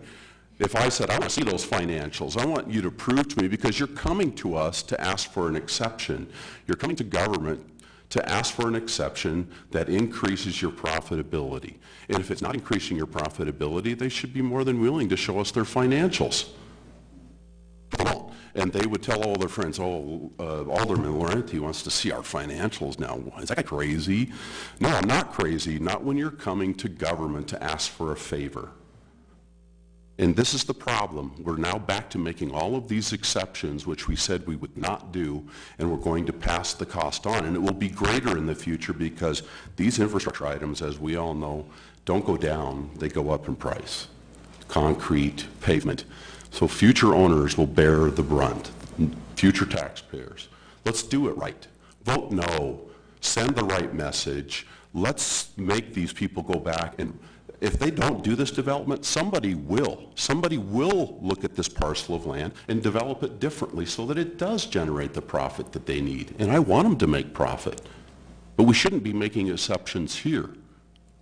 I yield. Okay. With that, the motion on the floor is to approve the appeal of the denied exception request. All in favor? Aye. All opposed? No. Passes with 2 noes from Laurenti and Drury. Okay, good discussion, folks. Next up, we're going to item number 25. Authorize mayor and finance officer to sign the joint powers agreement between the South Dakota Department of the Military and the City of Rapid City for tree thinning on property adjacent to West Camp Rapid. And I believe this was Alderwoman Drury, is that correct? Or Drew, excuse me. Yep. Thank you, Mr. President. Anyway, I have a few questions for Interim Fire Chief Seals, if I could, please. Absolutely. Okay, so this is land adjacent to the guard land. Doesn't that make it our problem anyway? I mean, why do we need this joint cooperative agreement? What's that about? This allows us access to West Camp Rapid to get to the land that we're actually thinning. Okay, well that makes... Access through the National Guard camp. Okay, and so this is actually city property that we're going to thin? Oh, no. Nope. This is United States government land in trust. It's a trust that the United States government holds for a Native American, and I can't remember the exact, I tried to look it up on Rapid Map and it cut it off short, so I know it's trust land that's operated by the United States government. Okay, but we're responsible for thinning the trees on it. I mean, I'm all for it because, I mean, with the situations we've had, you know, with the recent Custer fire and things like this, I'm totally in favor of this, but I just want to know whose responsibility is it and why is it ours? So it's not necessarily our responsibility to thin it. What we do is we look for partnerships, specifically on government lands, these type of lands. We have a very successful Bureau of Land Management veteran crew that we get a grant through BLM that we put veterans to work. We've been doing it for many years. And so a lot of the funding for the actual thinning comes from the Bureau of Land Management, as well as some other grants and also some city money. Great. I'm glad that you answered that question. It really cleared it up for me. Thank you. I yield. Okay. Alderman Nordstrom, you have the floor. Thank you, Mr. President. Make a motion to authorize the mayor to sign the joint power. Second. A motion by Nordstrom, second by Modrick. Did you want to retain the floor? Okay. This is one of the things that I've been advocating for some time is private partnerships, and in this case, it's a P4. It's public-private partnership, and in fact, there's another public involved in this. So I really appreciate the creative thinking that folks are doing now with coming up with more joint powers. So I really support the idea of doing more partnerships like this, and then, as Chief Seal says, that developing more partnerships out there in the world is a good thing. Thank you. Yield. Okay. Motion on the floor is to approve. All in favor, say aye. Aye. All opposed? Motion carries. That takes us to the end of consent items. We will now move on to non-consent items, items 42 through 48. We will open public comment on items 42 through 48. I do have some speaker request forms. We can either take them now or wait till the item comes at hand, I suppose. Take them during. Let's do it. All right, first up we have on item 45, Brent Bornison. I hope I pronounced that correctly.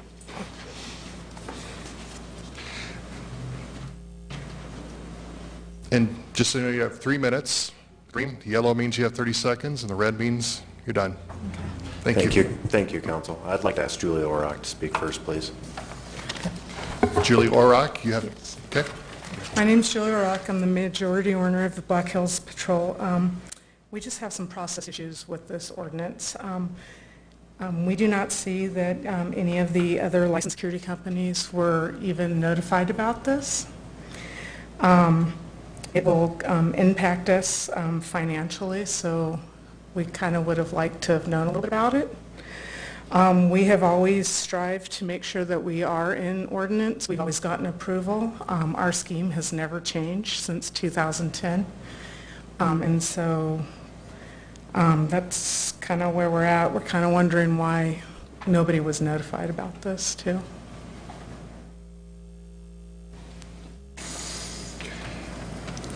When we get to your item, we can certainly pose that question to the chief. Is that all your items? Sorry. And we'd like to have it removed from the consent calendar as well until these things are done. Okay. We also have another speaker request form, unless...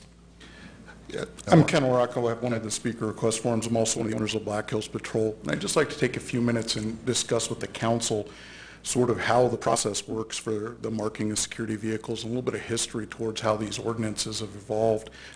Markings of any security vehicle in Rapid City, along with uniforms, patches, badges, all those things, have to be submitted to the police chief for approval before they're actually put into use. And that's exactly what we did in 2010, and then Chief Allender approved all those items, the current vehicle marking scheme that's been in place for 8 years now, the uniforms, et cetera.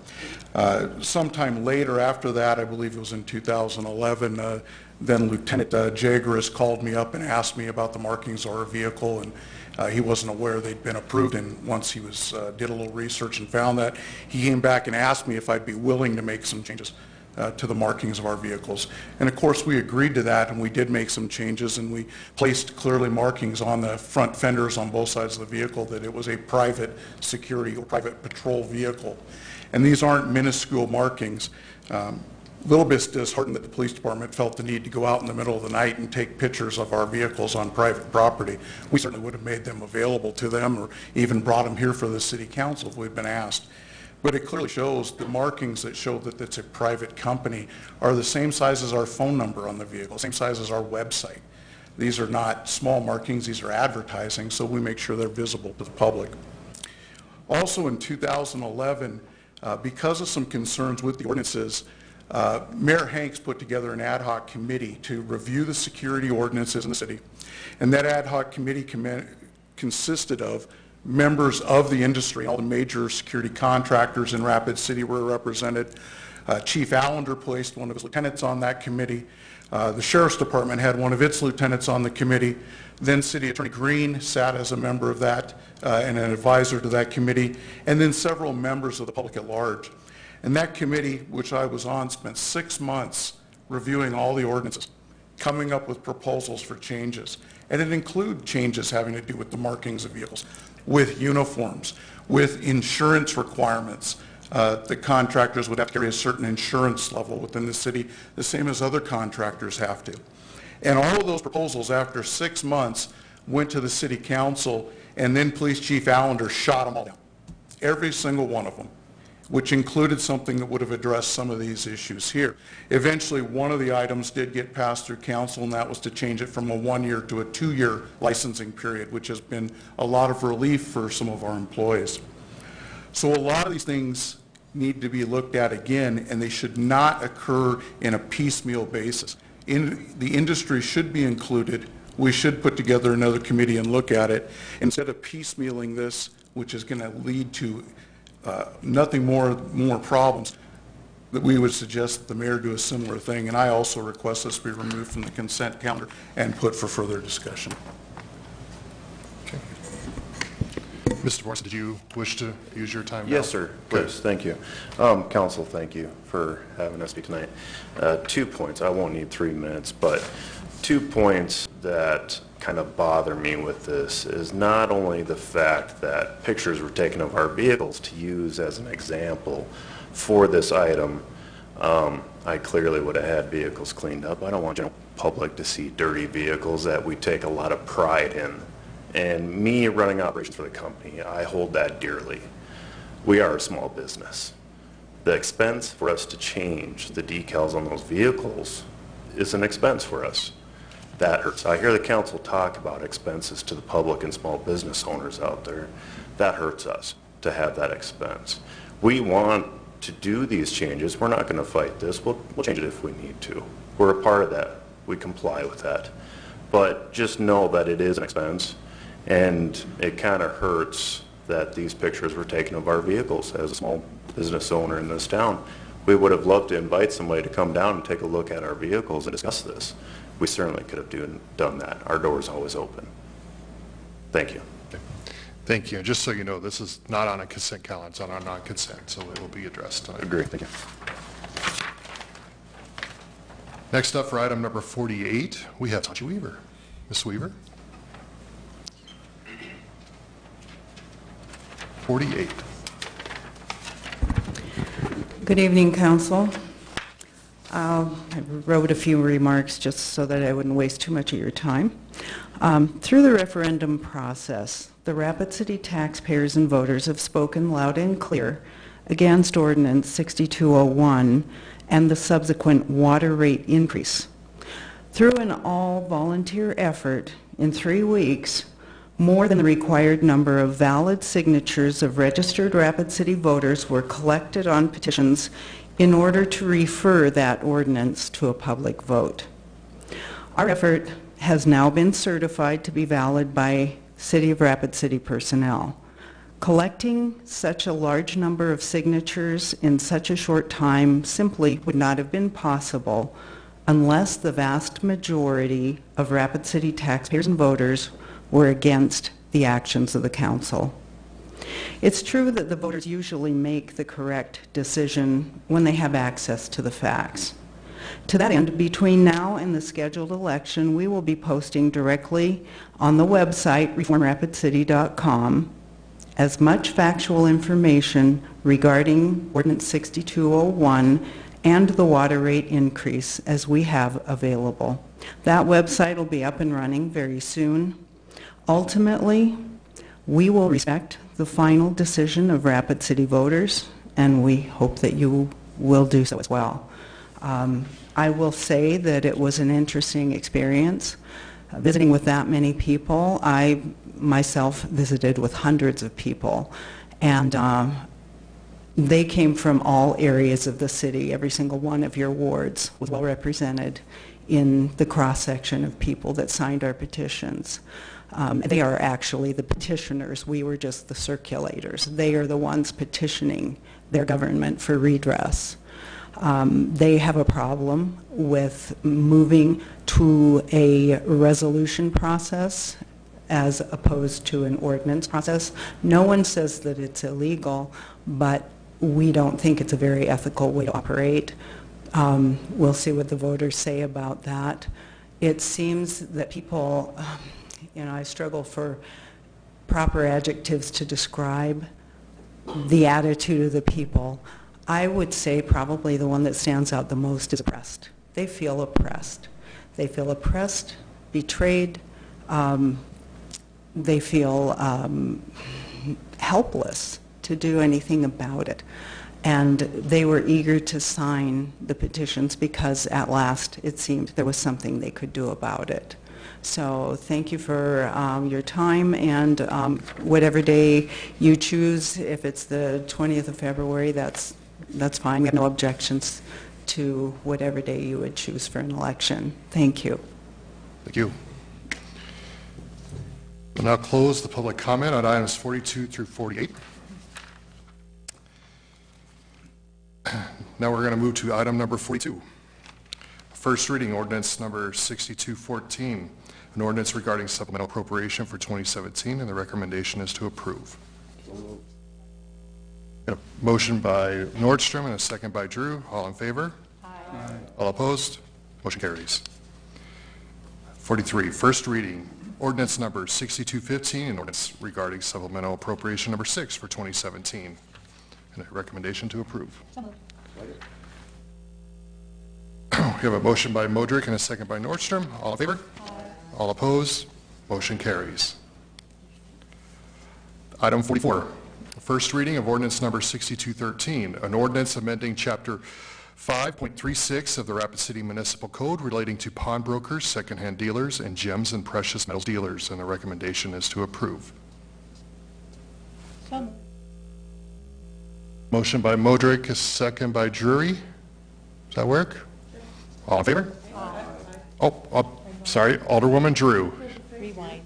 Thank you. I'd like to address a couple questions to Chief Jeggers, if I could.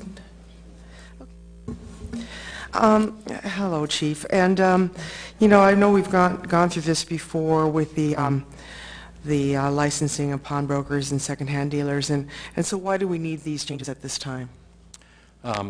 Well, as you mentioned, when we went through them before, the council did put a sunset clause on it at that time.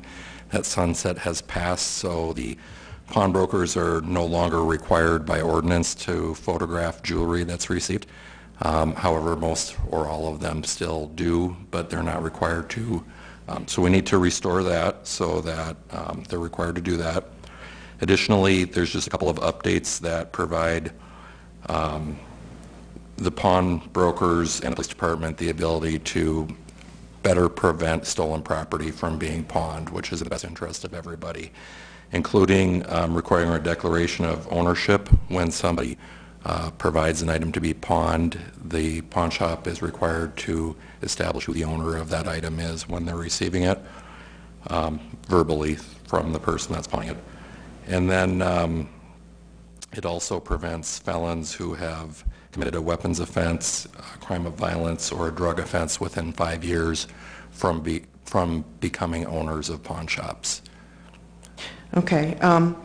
I've been contacted by a constituent on this particular thing, so when you talk about photographing jewelry, okay, I get that, but bullion doesn't really have many changes or identifying marks or anything like that. Is that required to be photographed as well?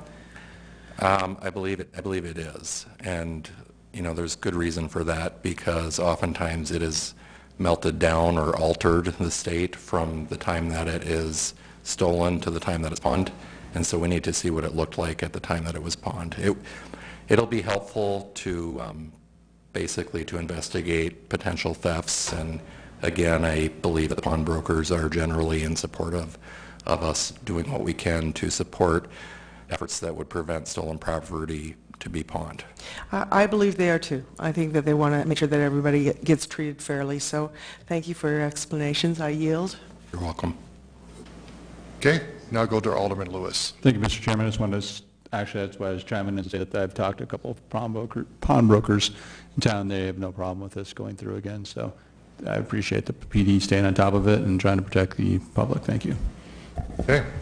Motion on the floor is to approve. All in favor, say aye. Aye. All opposed? Motion carries. Item 45, first reading of ordinance number 6216, an ordinance amending section 5.52.130 of the Rapid City Municipal Code relating to merchant security vehicle identification. And the recommendation is to approve, but we'll first go to Lisa Modrick. Alderwoman Modrick. Thank you. That mic of mine. I'd like to make a motion to approve, and if I get a second, I'd like to retain the floor. Second. Thank you. And if I... Motion by Modrick, second by Drew. Okay. Thank you. And may I ask Chief Jagras a question? Absolutely. Thank you. Chief, when the statements were made by the business owners of not being, having addressed on this, now we've got a letter from November 6th. Was anything sent out to any of the patrols? I would say that generally the issue, Black Hills Patrol ownership, all three that spoke today, they are aware of our desire to have them make an adjustment to the way their vehicles appear. Have they been notified directly from us that this was going to be an ordinance change? No, but that's what the public process is about, and that's why we would have a second reading between tonight and the next council meeting. So obviously they've been made aware through that process, and that's how that is supposed to work. So on the financial side, because they do need to prepare to have the vehicles redone with the wording design, and it does still need to come towards you for approval once the ordinance is set, how long will they have to, before they have to put that expense out to change all of their vehicles? From the time of the second reading, I'm going to defer to Joel Landine for the period of the number of days that they have to come into compliance. Thank you. I think at committee this came up, and what we discussed, there wasn't a specific time frame But before we would take any legal action against anybody, whether it be to file criminal charges or file civil action to make them come into compliance, we'd certainly give them a reasonable amount of time. I don't have a specific number of days. I would probably work with the police department, have them talk to the individual owners and discuss a time frame that everyone could agree with. And I guess if we can't come up with a time frame, then you know, they can come back and ask you for additional time, or however you want to handle it. But I don't think in ordinance there is a specific time frame, but we'd certainly want to see them come into compliance as soon as possible. But we understand if you have vehicles that you need to change the markings on and things, that it's not going to probably happen the next day. Thank you, and I think that's important because we do need to keep the communication open with the business owners and managers so that they can prepare for this, and it does need to be timely, but we need to also respect their needs for replacing their fleet with wording that's necessary. One of the things that I would hope that the council would consider on the supporting of this is that the words that are being requested are words that the public needs to see. This is a time that there's a lot of concerns about security, and we really are relying on private security more and more, I think, than ever before, and I think that business is going to continue to grow, and I just recommend that you know, anybody that feels as a business owner or property owner that they want that extra security, they should go out for private security and have them manage their properties and make sure that their properties are safe. But while you are on the public side, it's difficult even by reading the vehicles now, knowing for sure what we're clearly looking at. And I think the definition of this is clear. It makes it that it is private. That's important probably to the property owner or their customer when they're seeing that it's private security, so that it can be respected when that vehicle comes up and action is made on behalf of the property owner by their contracted private security. So I would hope that that's an understanding that we can portray. I just appreciate that the chief brought this back. It sounds like it's been going around for 2010, 11, 12. I find on council history always repeats itself, and it's repeating itself again. But these are words I'd like to see. If I was a woman on a property and the vehicle came up, I'd want to know that I'm talking to true security and that it's private security, so that I am not in fear. And I think that's part of the process. So I appreciate that this came before us, and I would really thank the private security companies for the work that they're doing in order to enhance the property owners and protect the property owners and the people out there, because that's your job, and we really appreciate it. And so I thank you for that. That's all I have, Mr. Chair. All right. Next up, Alderman Laurenti, you have the floor, sir. Thank you, Chair. If I may, I'd like to ask Chief Jaggers a question, please. Sure. Thank you. Chief, do we have, because I don't see anything attached here, do we have any, I'm just trying to understand the scope of why we need to make the change. I looked at the pictures.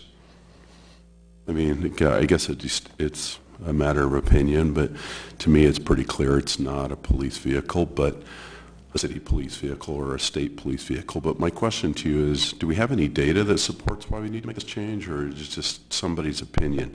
Do we have a lot of situations that we've documented, interactions with citizens and private patrol, where there were then later complaints because they assumed that it was city patrol and ended up being private patrol? I'm just trying to understand why. What's the nexus of this whole change?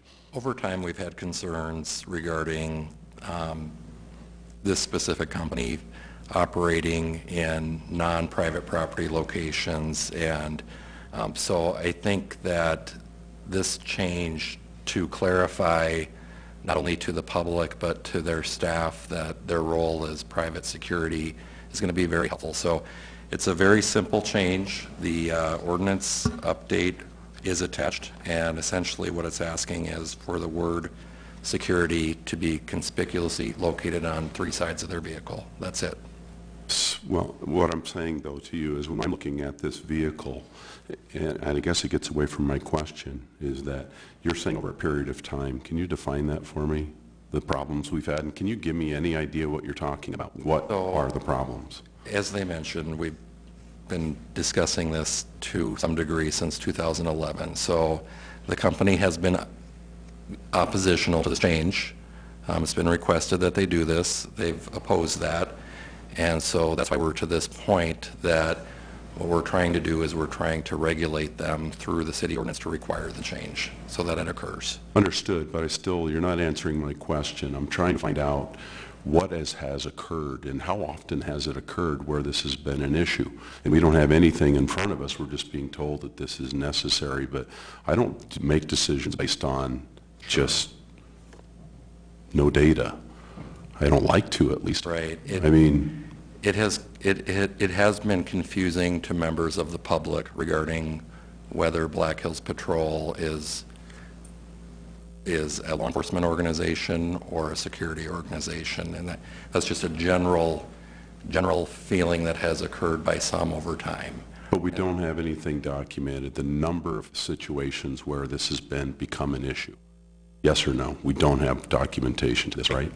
I can tell you that we've had numerous issues where they've been engaging in activity on off-contract locations, and so this essentially is going to tighten up the clarity of their role in our community. So how many of these situations would you say we had in the last 5 years that you're describing? Several. This ballpark. Several. 8? 5 6? 5 to 10. 5 to 10. So 1 to 2 a year, maybe. Is there any other recourse other than... I'm looking at the pictures. I mean, to me, and I don't know if the rest of the council's looked at these pictures, but it doesn't say security. It says private patrol. They have private patrol, I think, on 2 or 3 sides of it. At least I think it's the same on the other side. Mm-hmm. To me, it's clear, and that's the problem I'm having, is I don't understand why this is an issue, and 1 to 2 times a year. Is there other things we could do instead of having them go through the cost of rebranding their vehicles? Is there, I mean, is there a violation of the ordinance? But this was going to create a violation, right? Oh. That's what we're doing. So there are other things. I have worked with Mr. Orak in the past. He has made change to their internal policies, which has been very helpful.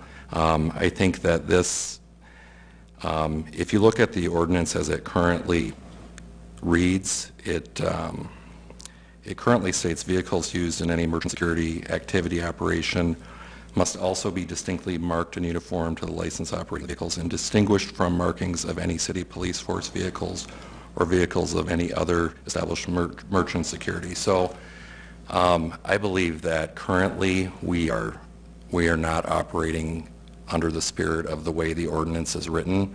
That's why I've gone to their company. I've asked for them to voluntarily change, and they have been unwilling to do so. And Mr. Orak is a former attorney. I'll just tell you that he's been somewhat difficult to deal with on this issue. And so I think the only way that we're going to get this accomplished is to require them to do it. Yeah, I mean, you know, Chief, I appreciate that. I usually have your back on almost all issues. The problem I'm having is that I don't feel like we have a huge problem, but what I'm wondering is if we're saying to them, we've already said to them that the problem is that they're sometimes patrolling in areas they don't belong. Alderman Lorenzi, I'm sorry. So how would that change this? I don't understand how that would change the problem, but anyway. Maybe the next council member might pose that question. Alderwoman Drury, you got the floor. Thank you, Chair. May I ask a question to Chief Jagers, please? Absolutely. Chief, I also see that we have a letter here from the Highway Patrol, South Dakota State Highway Patrol. How did that develop? How did that letter come about in support of your ordinance, of the ordinance? Through a discussion with Captain Ketterling and I regarding this concern, and so as you can see, in their interest, they would like to also have private security companies marked distinguishably different than law enforcement. So if you look at the vehicles and the pictures attached, you'll see that the Black Hills Patrol emblem, symbolism, narrative is somewhat of a cross between the South Dakota Highway Patrol and federal law enforcement, federal Forest Service. So I think that's where the confusion comes into play. We have a lot of tourists that come in especially during the summer months. And as you see these vehicles going from one contract location to another contract location, I think it could be easily confusing for the public. And so a member of the public might be in a position that they might flag them down or expect service from them that they would expect from law enforcement, but it wouldn't be appropriate for the private security to provide that service. Okay. Thank you, Chair. I yield. Okay. Alderman Lewis. Maybe. Thank you, Mr. Chairman. And Chief Jeggers pointed out, this is only the first reading, so we do have another stop at Legal and Finance, and then it'll be back to us again. So if there's any other questions, I think some of these concerns, maybe we can address them with either, amongst the concerned parties. I mean, rather than hashing it out too much tonight, if we still have plenty of time to do that, if everybody's interested in doing that, or asking a lot of the questions you don't have to necessarily ask up here, you can ask or contact. I'm sure they'd be willing to talk with you about that. Okay, the motion on the floor is to approve. All in favor, say aye. Aye. All opposed? 2 noes from Laurenti and Roberts. Motion passes. Item number 46, first reading of ordinance number 6212, an ordinance amending section 17.06 of chapter 17 of the Rapid City Municipal Code.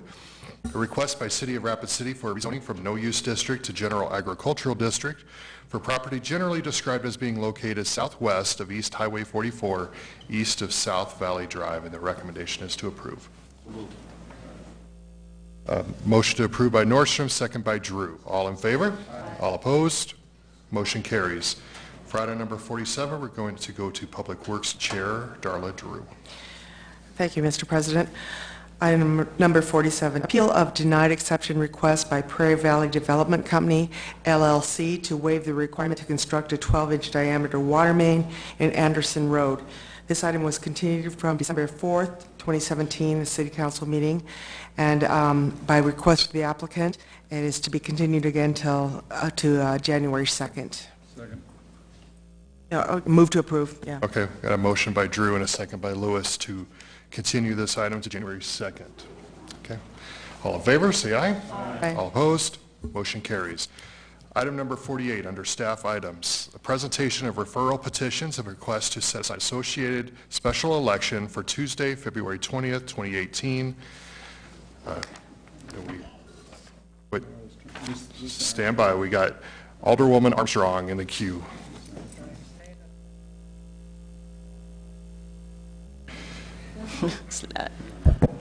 I have a question for Pauline, may I? Sure. I am just wondering how much this will cost the Rapid City taxpayers? Sure. Can I step back and actually present a little bit of the report on the petitions? So, need to do. Thank yes, you. Please. Just to make it official. Yes. As Ms. Weaver said, we did have enough signatures turned in. After going through and validating the signatures, there were 2,387 that were valid signatures. That is more than the 2,249 that we needed based on the 5% of the general election. So we do have to have a special election. I'm requesting that it would be set for February 20th. The county auditor's office has indicated that they can work with that. Joel is currently working on the language for the ballot, so that way we can get that to them by their deadline. As far as answering your question, I can't tell you specifically how much this one is going to cost. The county does do our elections for us. That's a contract that we signed not that long ago. Knowing that we didn't have any municipal election in 2018, in case we needed one for a special election. The last special election that we had was in 2015 on the Civic Center issue, and that cost over $60,000. Okay, thank you. Okay. Alderman Lewis. Motion to approve, please. Motion by Lewis, second by Roberts. Seeing nobody else in the queue, all in favor, say aye. Aye. All opposed? Motion carries. We'll now go to public hearing items, items 49 through 54, and open public hearing, open comments for public hearing, items 49 through 54. I do have one request here for Tony Marshall for item 54. Or excuse me. Tony, Yep, we're going to 54 on this one. Well, item 54. Tony, go ahead. You have 3 Yes, minutes. please. Thank you, Council. Tony Marshall. May I use this? Sure thing.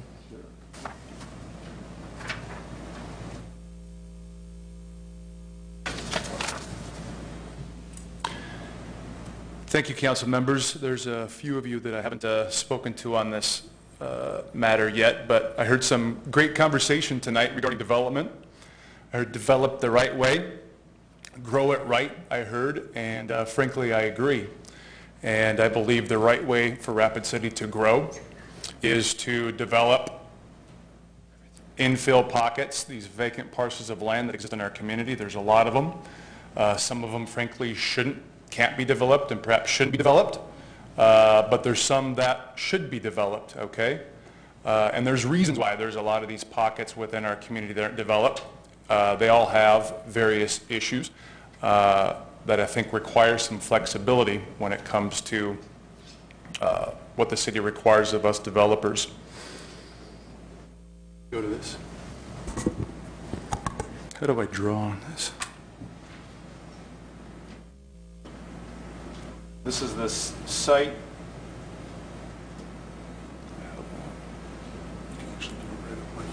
Oh. Wonderful. Thank you. This is the site that I'm seeking to develop. And the right-of-way is just to the left of that. That's the Fairmont Boulevard right-of-way. You can see that this project right here, where the assisted living facility is, and the current alignment currently developed Fairmont Boulevard, followed, in my opinion, a failed major street plan. The major street plan is certainly not perfect, given the topographical issues that we face in this community in building roads. I think this was clearly a failure on part of the major street plan. Well, Fairmont Boulevard, the current constructed part, was built based on that particular, and again, in my opinion, failed design. Why? Because you have Fairmont Boulevard is slated to cross this section and would be improved with a bridge that is about 500 feet long, and my engineer, Cale McNaboe-Sperlich, admittedly is not a bridge designer, but he estimated that this bridge would cost about $6 million, okay?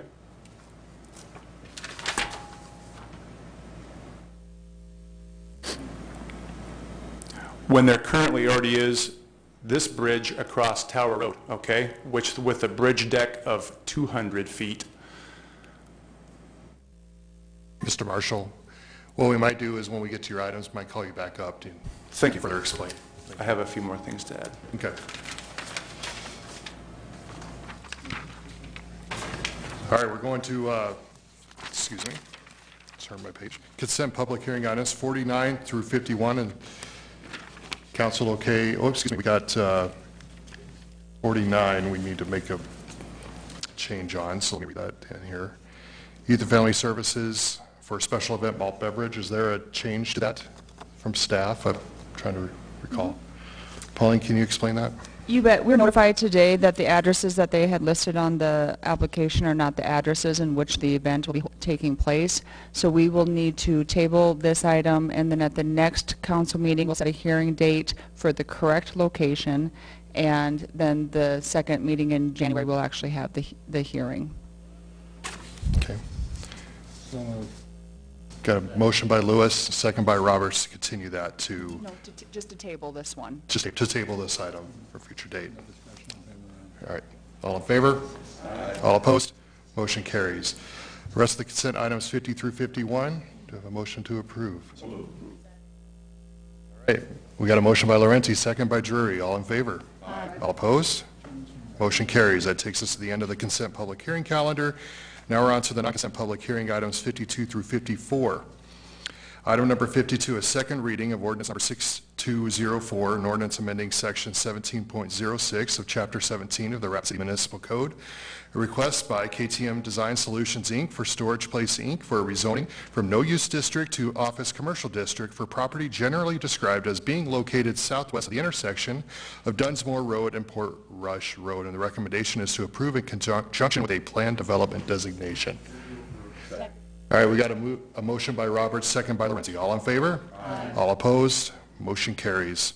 Item 53, second reading, ordinance number 6211, an ordinance amending section 17.06 of Chapter 17 of the Rapid City Municipal Code, a request by KTM Design Solutions, Inc. for Deanham Trust for rezoning from no-use district to low-density residential district 2 for property generally described as being located southeast of the intersection of Muirfield Drive and Port Rush Road, and the recommendation is to approve.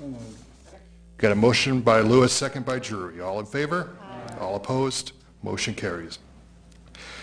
Item 54, approve the request by Sperlich Consulting, Inc. for Tony Marshall to consider an application for a vacation of right-of-way for property generally described as being located northeast of the intersection of Fairmont Boulevard and Tower Road. And we will now go to Alderwoman Modrick. Thank you, Mr. Chair. I'd like to make a motion to approve the request to vacate the right-of-way of this bridge area, and if I can get a second, I'd like to retain the floor. Thank you. A motion by Modrick and a second by Lewis. Thank you. There was, again, great discussion regarding this particular parcel. We complimented Mr. Marshall and his creative designs that he does in infill. That's something that the City of Rapid City and its departments and its council would love to see more infill done with the pockets that we have left. This will be a desirable location, so it's an excellent opportunity for more housing to go in an area that's close to downtown, and that's an improvement for us. This particular design, if you go back, and you can actually Google it back years, like I think I went back to 2000, and it goes even before that, I believe, but this bridge to nowhere has been penciled in for a very long time.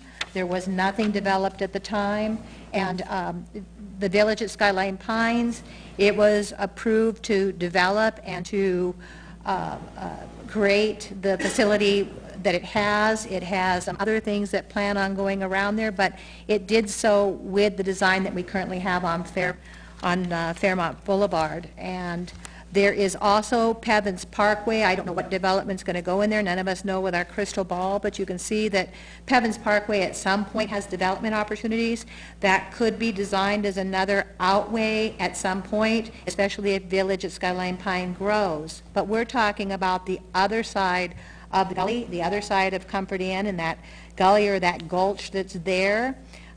The bridge is keeping, or the thought of a bridge is keeping anything from happening. So if we remove the bridge to nowhere and allow this proposed subdivision to proceed forward, we will have more housing, we'll have property taxes, we'll have things happening that we need to have. The bridge was enhanced by the DOT during the Mount Rushmore Road project. And stabilized, so it has had some upgrades. There is some development as well that is planned, commercial and also residential. Up Tower Road, you still have Skyline Drive, you still have Pevins Parkway to get out, as well as to the service road. You have several different options as far as your driving capabilities. This subdivision is right at the entrance of the bridge and out, so it really has a pretty clean exit from that direction if needed. So this is a bridge to nowhere. It's been there for a long time. This is the time to vacate it. It's the time to remove it so that these lands can be built on. It's been 18 years. It'll be another 18 years if we don't clean this map up and allow progress. So I am in favor of the motion of which I've made, and I hope that our council will go forward with that, and let's build some housing. Thank you. Okay, thank you. We'll now go to our Community Planning Director, Ken Young. Thank you. I'd like to go over and use the projector over there for a little presentation.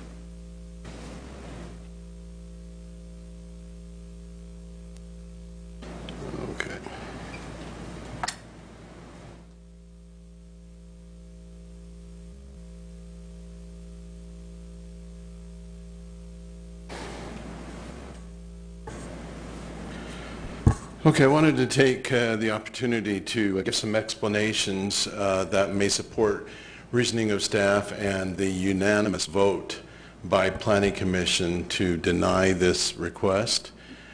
We do have several concerns related to this, and out of order, excuse me, point of order. This is not, the staff has not been asked a question. We don't normally have them present on an item from the public. Chair to give them permission, as we do with other But there was no members. direct question asked them. Okay, would anybody like to ask him a question?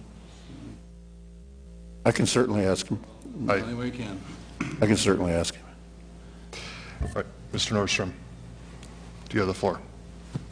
Mr. Young, you started the presentation, and I wanted to follow up anyway with with a question about the vacation of the right-of-way, and a little bit more. I've been reading through the notes that was through the project report on the vacation of the right-of-way, and that's my major concern right now. So could you address that for us, please? okay, so the request to vacate the right-of-way, Mr. Young, I apologize. Just be aware that I've only got 5 minutes, and now it's down 4:30, so just be aware. all right. Okay, so we're talking about just a narrow piece of ground, above ground, if you will, where a bridge is proposed to go in. It's not so much a concern over that particular ground or whether that should be a right-of-way that should move forward. It's what we have seen is an issue that regards this property here with 101 patient rooms.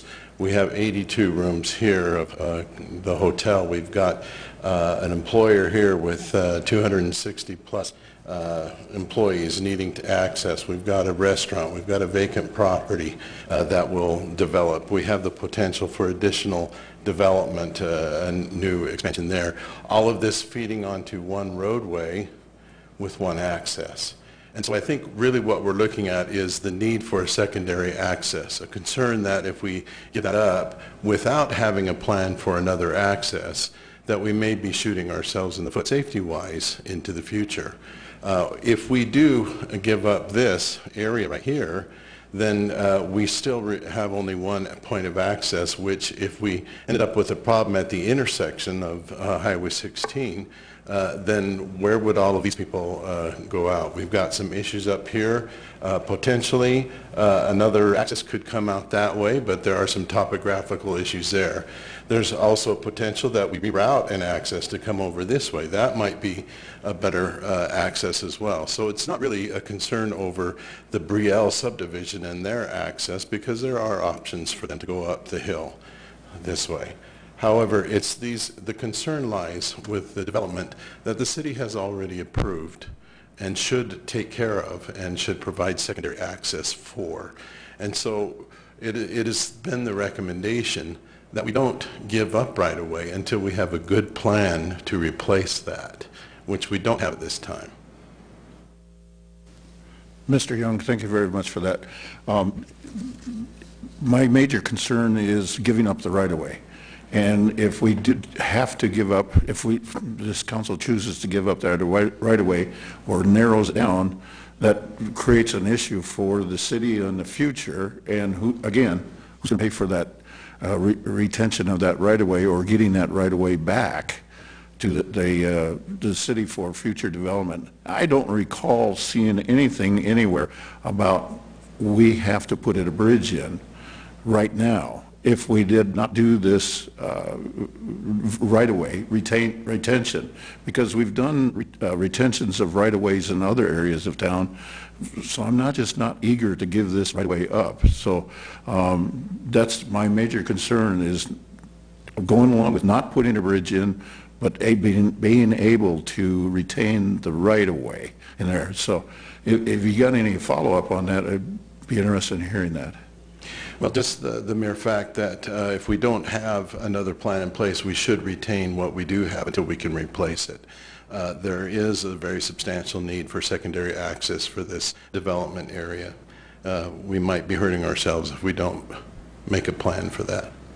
Thank you, Mr. Chair. I'll yield. Okay, go to Alderman Roberts. Thank you very much, Mr. Chair. I would like to make a substitute motion. I think I can make a substitute motion on the top of this, that we do not approve the request of the vacation of the right-of-way, but we do make a stipulation that Mr. Marshall or his development does not have to participate in any of the cost of the bridge. If I can get a second? All right, will you restate that motion for all of us, please? We are not going to approve the request of the vacation of the right-of-way, but we are going to make a stipulation that Mr. Marshall will not have to participate in any of the cost of the bridge. What's that? We don't know. Mr. Marshall, can I ask you a question? Who was the second on that? Me. Okay. You said in the Public Works meeting that you can do this project without giving up the vacation of the right-of-way, correct? I did say that at the Public Works meeting.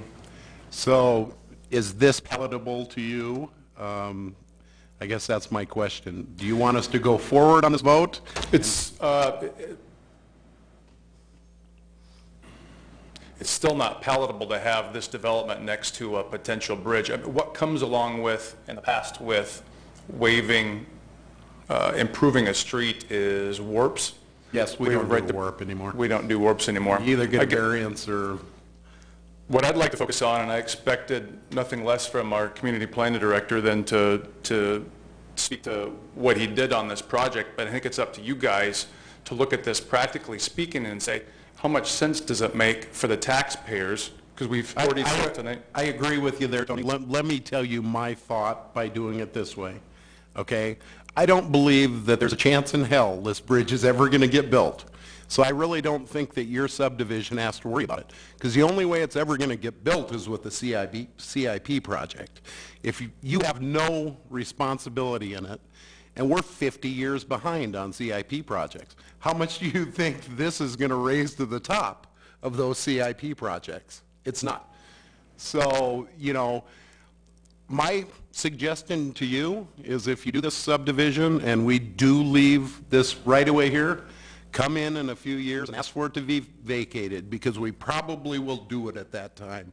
But I don't see the council being palatable enough at this moment to give you the vacation of the right-of-way, which would be the smart thing to do. But that's the reason I came back here, because I think we can get them to vote to give you, you know, you'll have to give up the right-of-way, but, you know, you're rolling the dice. Maybe we'll put the bridge in. If all of a sudden we have $100 million next year or two, maybe we will do it, but I doubt it. So anyway, I'm about out of time, so. I appreciate that, you being flexible. Just as I asked on these infill projects, it takes some flexibility. I only was appealing to common sense on providing a $6 million bridge, spending $6 million of taxpayers' money. So who's going to pay for this? The taxpayers are going to pay for this. And there is a viable second alternative for access,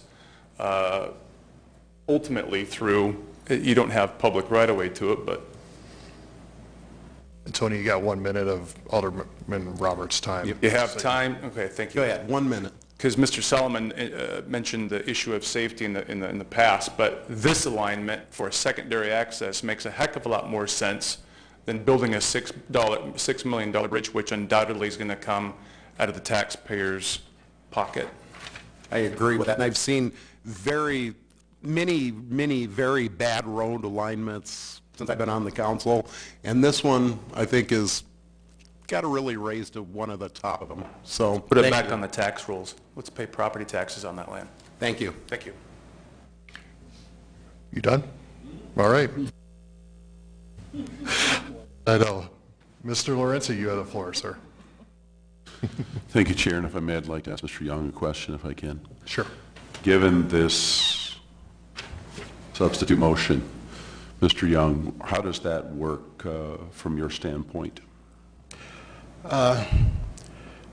Well, I think what we will hope to achieve eventually is with the feelings that have been expressed in these motions being made, that we will be able to come up with an alternate route for access into that development to the north. I don't know that we have ever strictly or strongly defended the need or the purpose for a bridge. The bridge itself is not the issue. Right. It's access. Correct. So do you think that's something that will be able to be worked out for this development? I'd like to see the development happen because it's infill as well. So do you see that as a realistic? We're all for the development, and we'd love to see Agreed. that go I agree. forward with another plan for access. Okay, great. Thank you. I appreciate it. Okay, we'll now go to Alderwoman Modrick with the 1 minute, 50 seconds. Thank you, Mr. Chair. So, Mr. Young, I love the statement you just made because I think there is other access points that are going to come about. We do have the village at Skyline Pines that has other phases that are coming. They have villas that are coming. We've got, like you said, the restaurants, some other places that have room for expansion, including that Pevins Parkway land that at some point will become a development. It's becoming prime now, so it's probably reaching close to its time. But at this point, if there's development requests going on, let's say for Village at Skyline Pines with their villas, or Phase 2 and Phase 3 and Phase 4 that they've got coming up, will they have to call in that bridge at that time since it's a vacation of right-of-way that it hasn't happened? Well, I mean, what happens to them then? Or will they be denied their phases because of what you're discussing now? No, as it has been originally approved, it was based on the access that was given. So there would be no requirement for bridge building at that point. However, the need for access becomes stronger and a greater issue. It does, and I think that is another reason why my original motion was what it was. This is a great time to vacate that and get it off the books and move forward. So I respect the motion, the substitute motion that's on here, because I want this development to happen. I think it would have a stronger appeal if it had a vacated right-of-way, and let's build it right that way. So thank you. Okay, so the motion on the floor, nobody else is in the speaker queue, is, are we saying not approve the requests for the right-of-way? Is that what we're saying? But not hold Mr. Marshall responsible for participating in the cost of a future potential bridge? Okay. All in favor, say aye. Aye. All opposed? The motion carries. Do we have a motion to go into executive session? We got a motion by Drew, second by Drury. All in favor? Aye. All right, we're in executive session.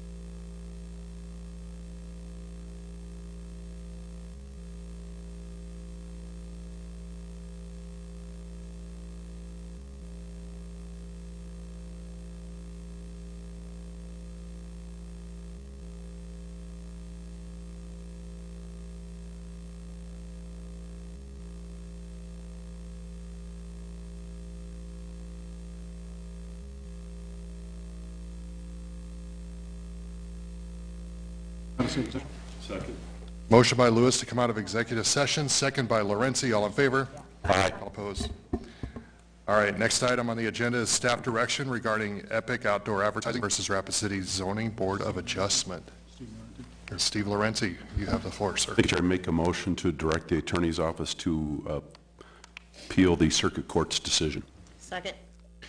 Got a motion by Lorenzi and a second by Drury. All in favor? Aye. All opposed? Aye. We got was it Lewis and Roberts? Okay. Do you want to take a roll call? Let's do it. Roll call vote, please.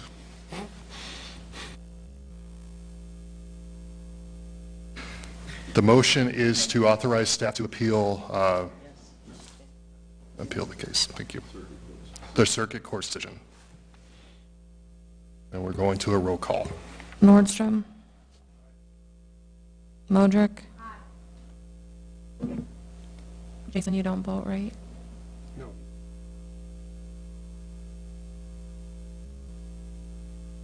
You can? Okay, sorry. Solomon. Lewis. Armstrong. Laurenti. Drury.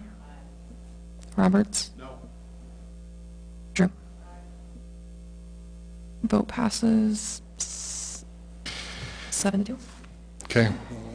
Vote passes 7-2. We are now going to the bill list for December 18, 2017, and Finance Officer Pauline Sumption.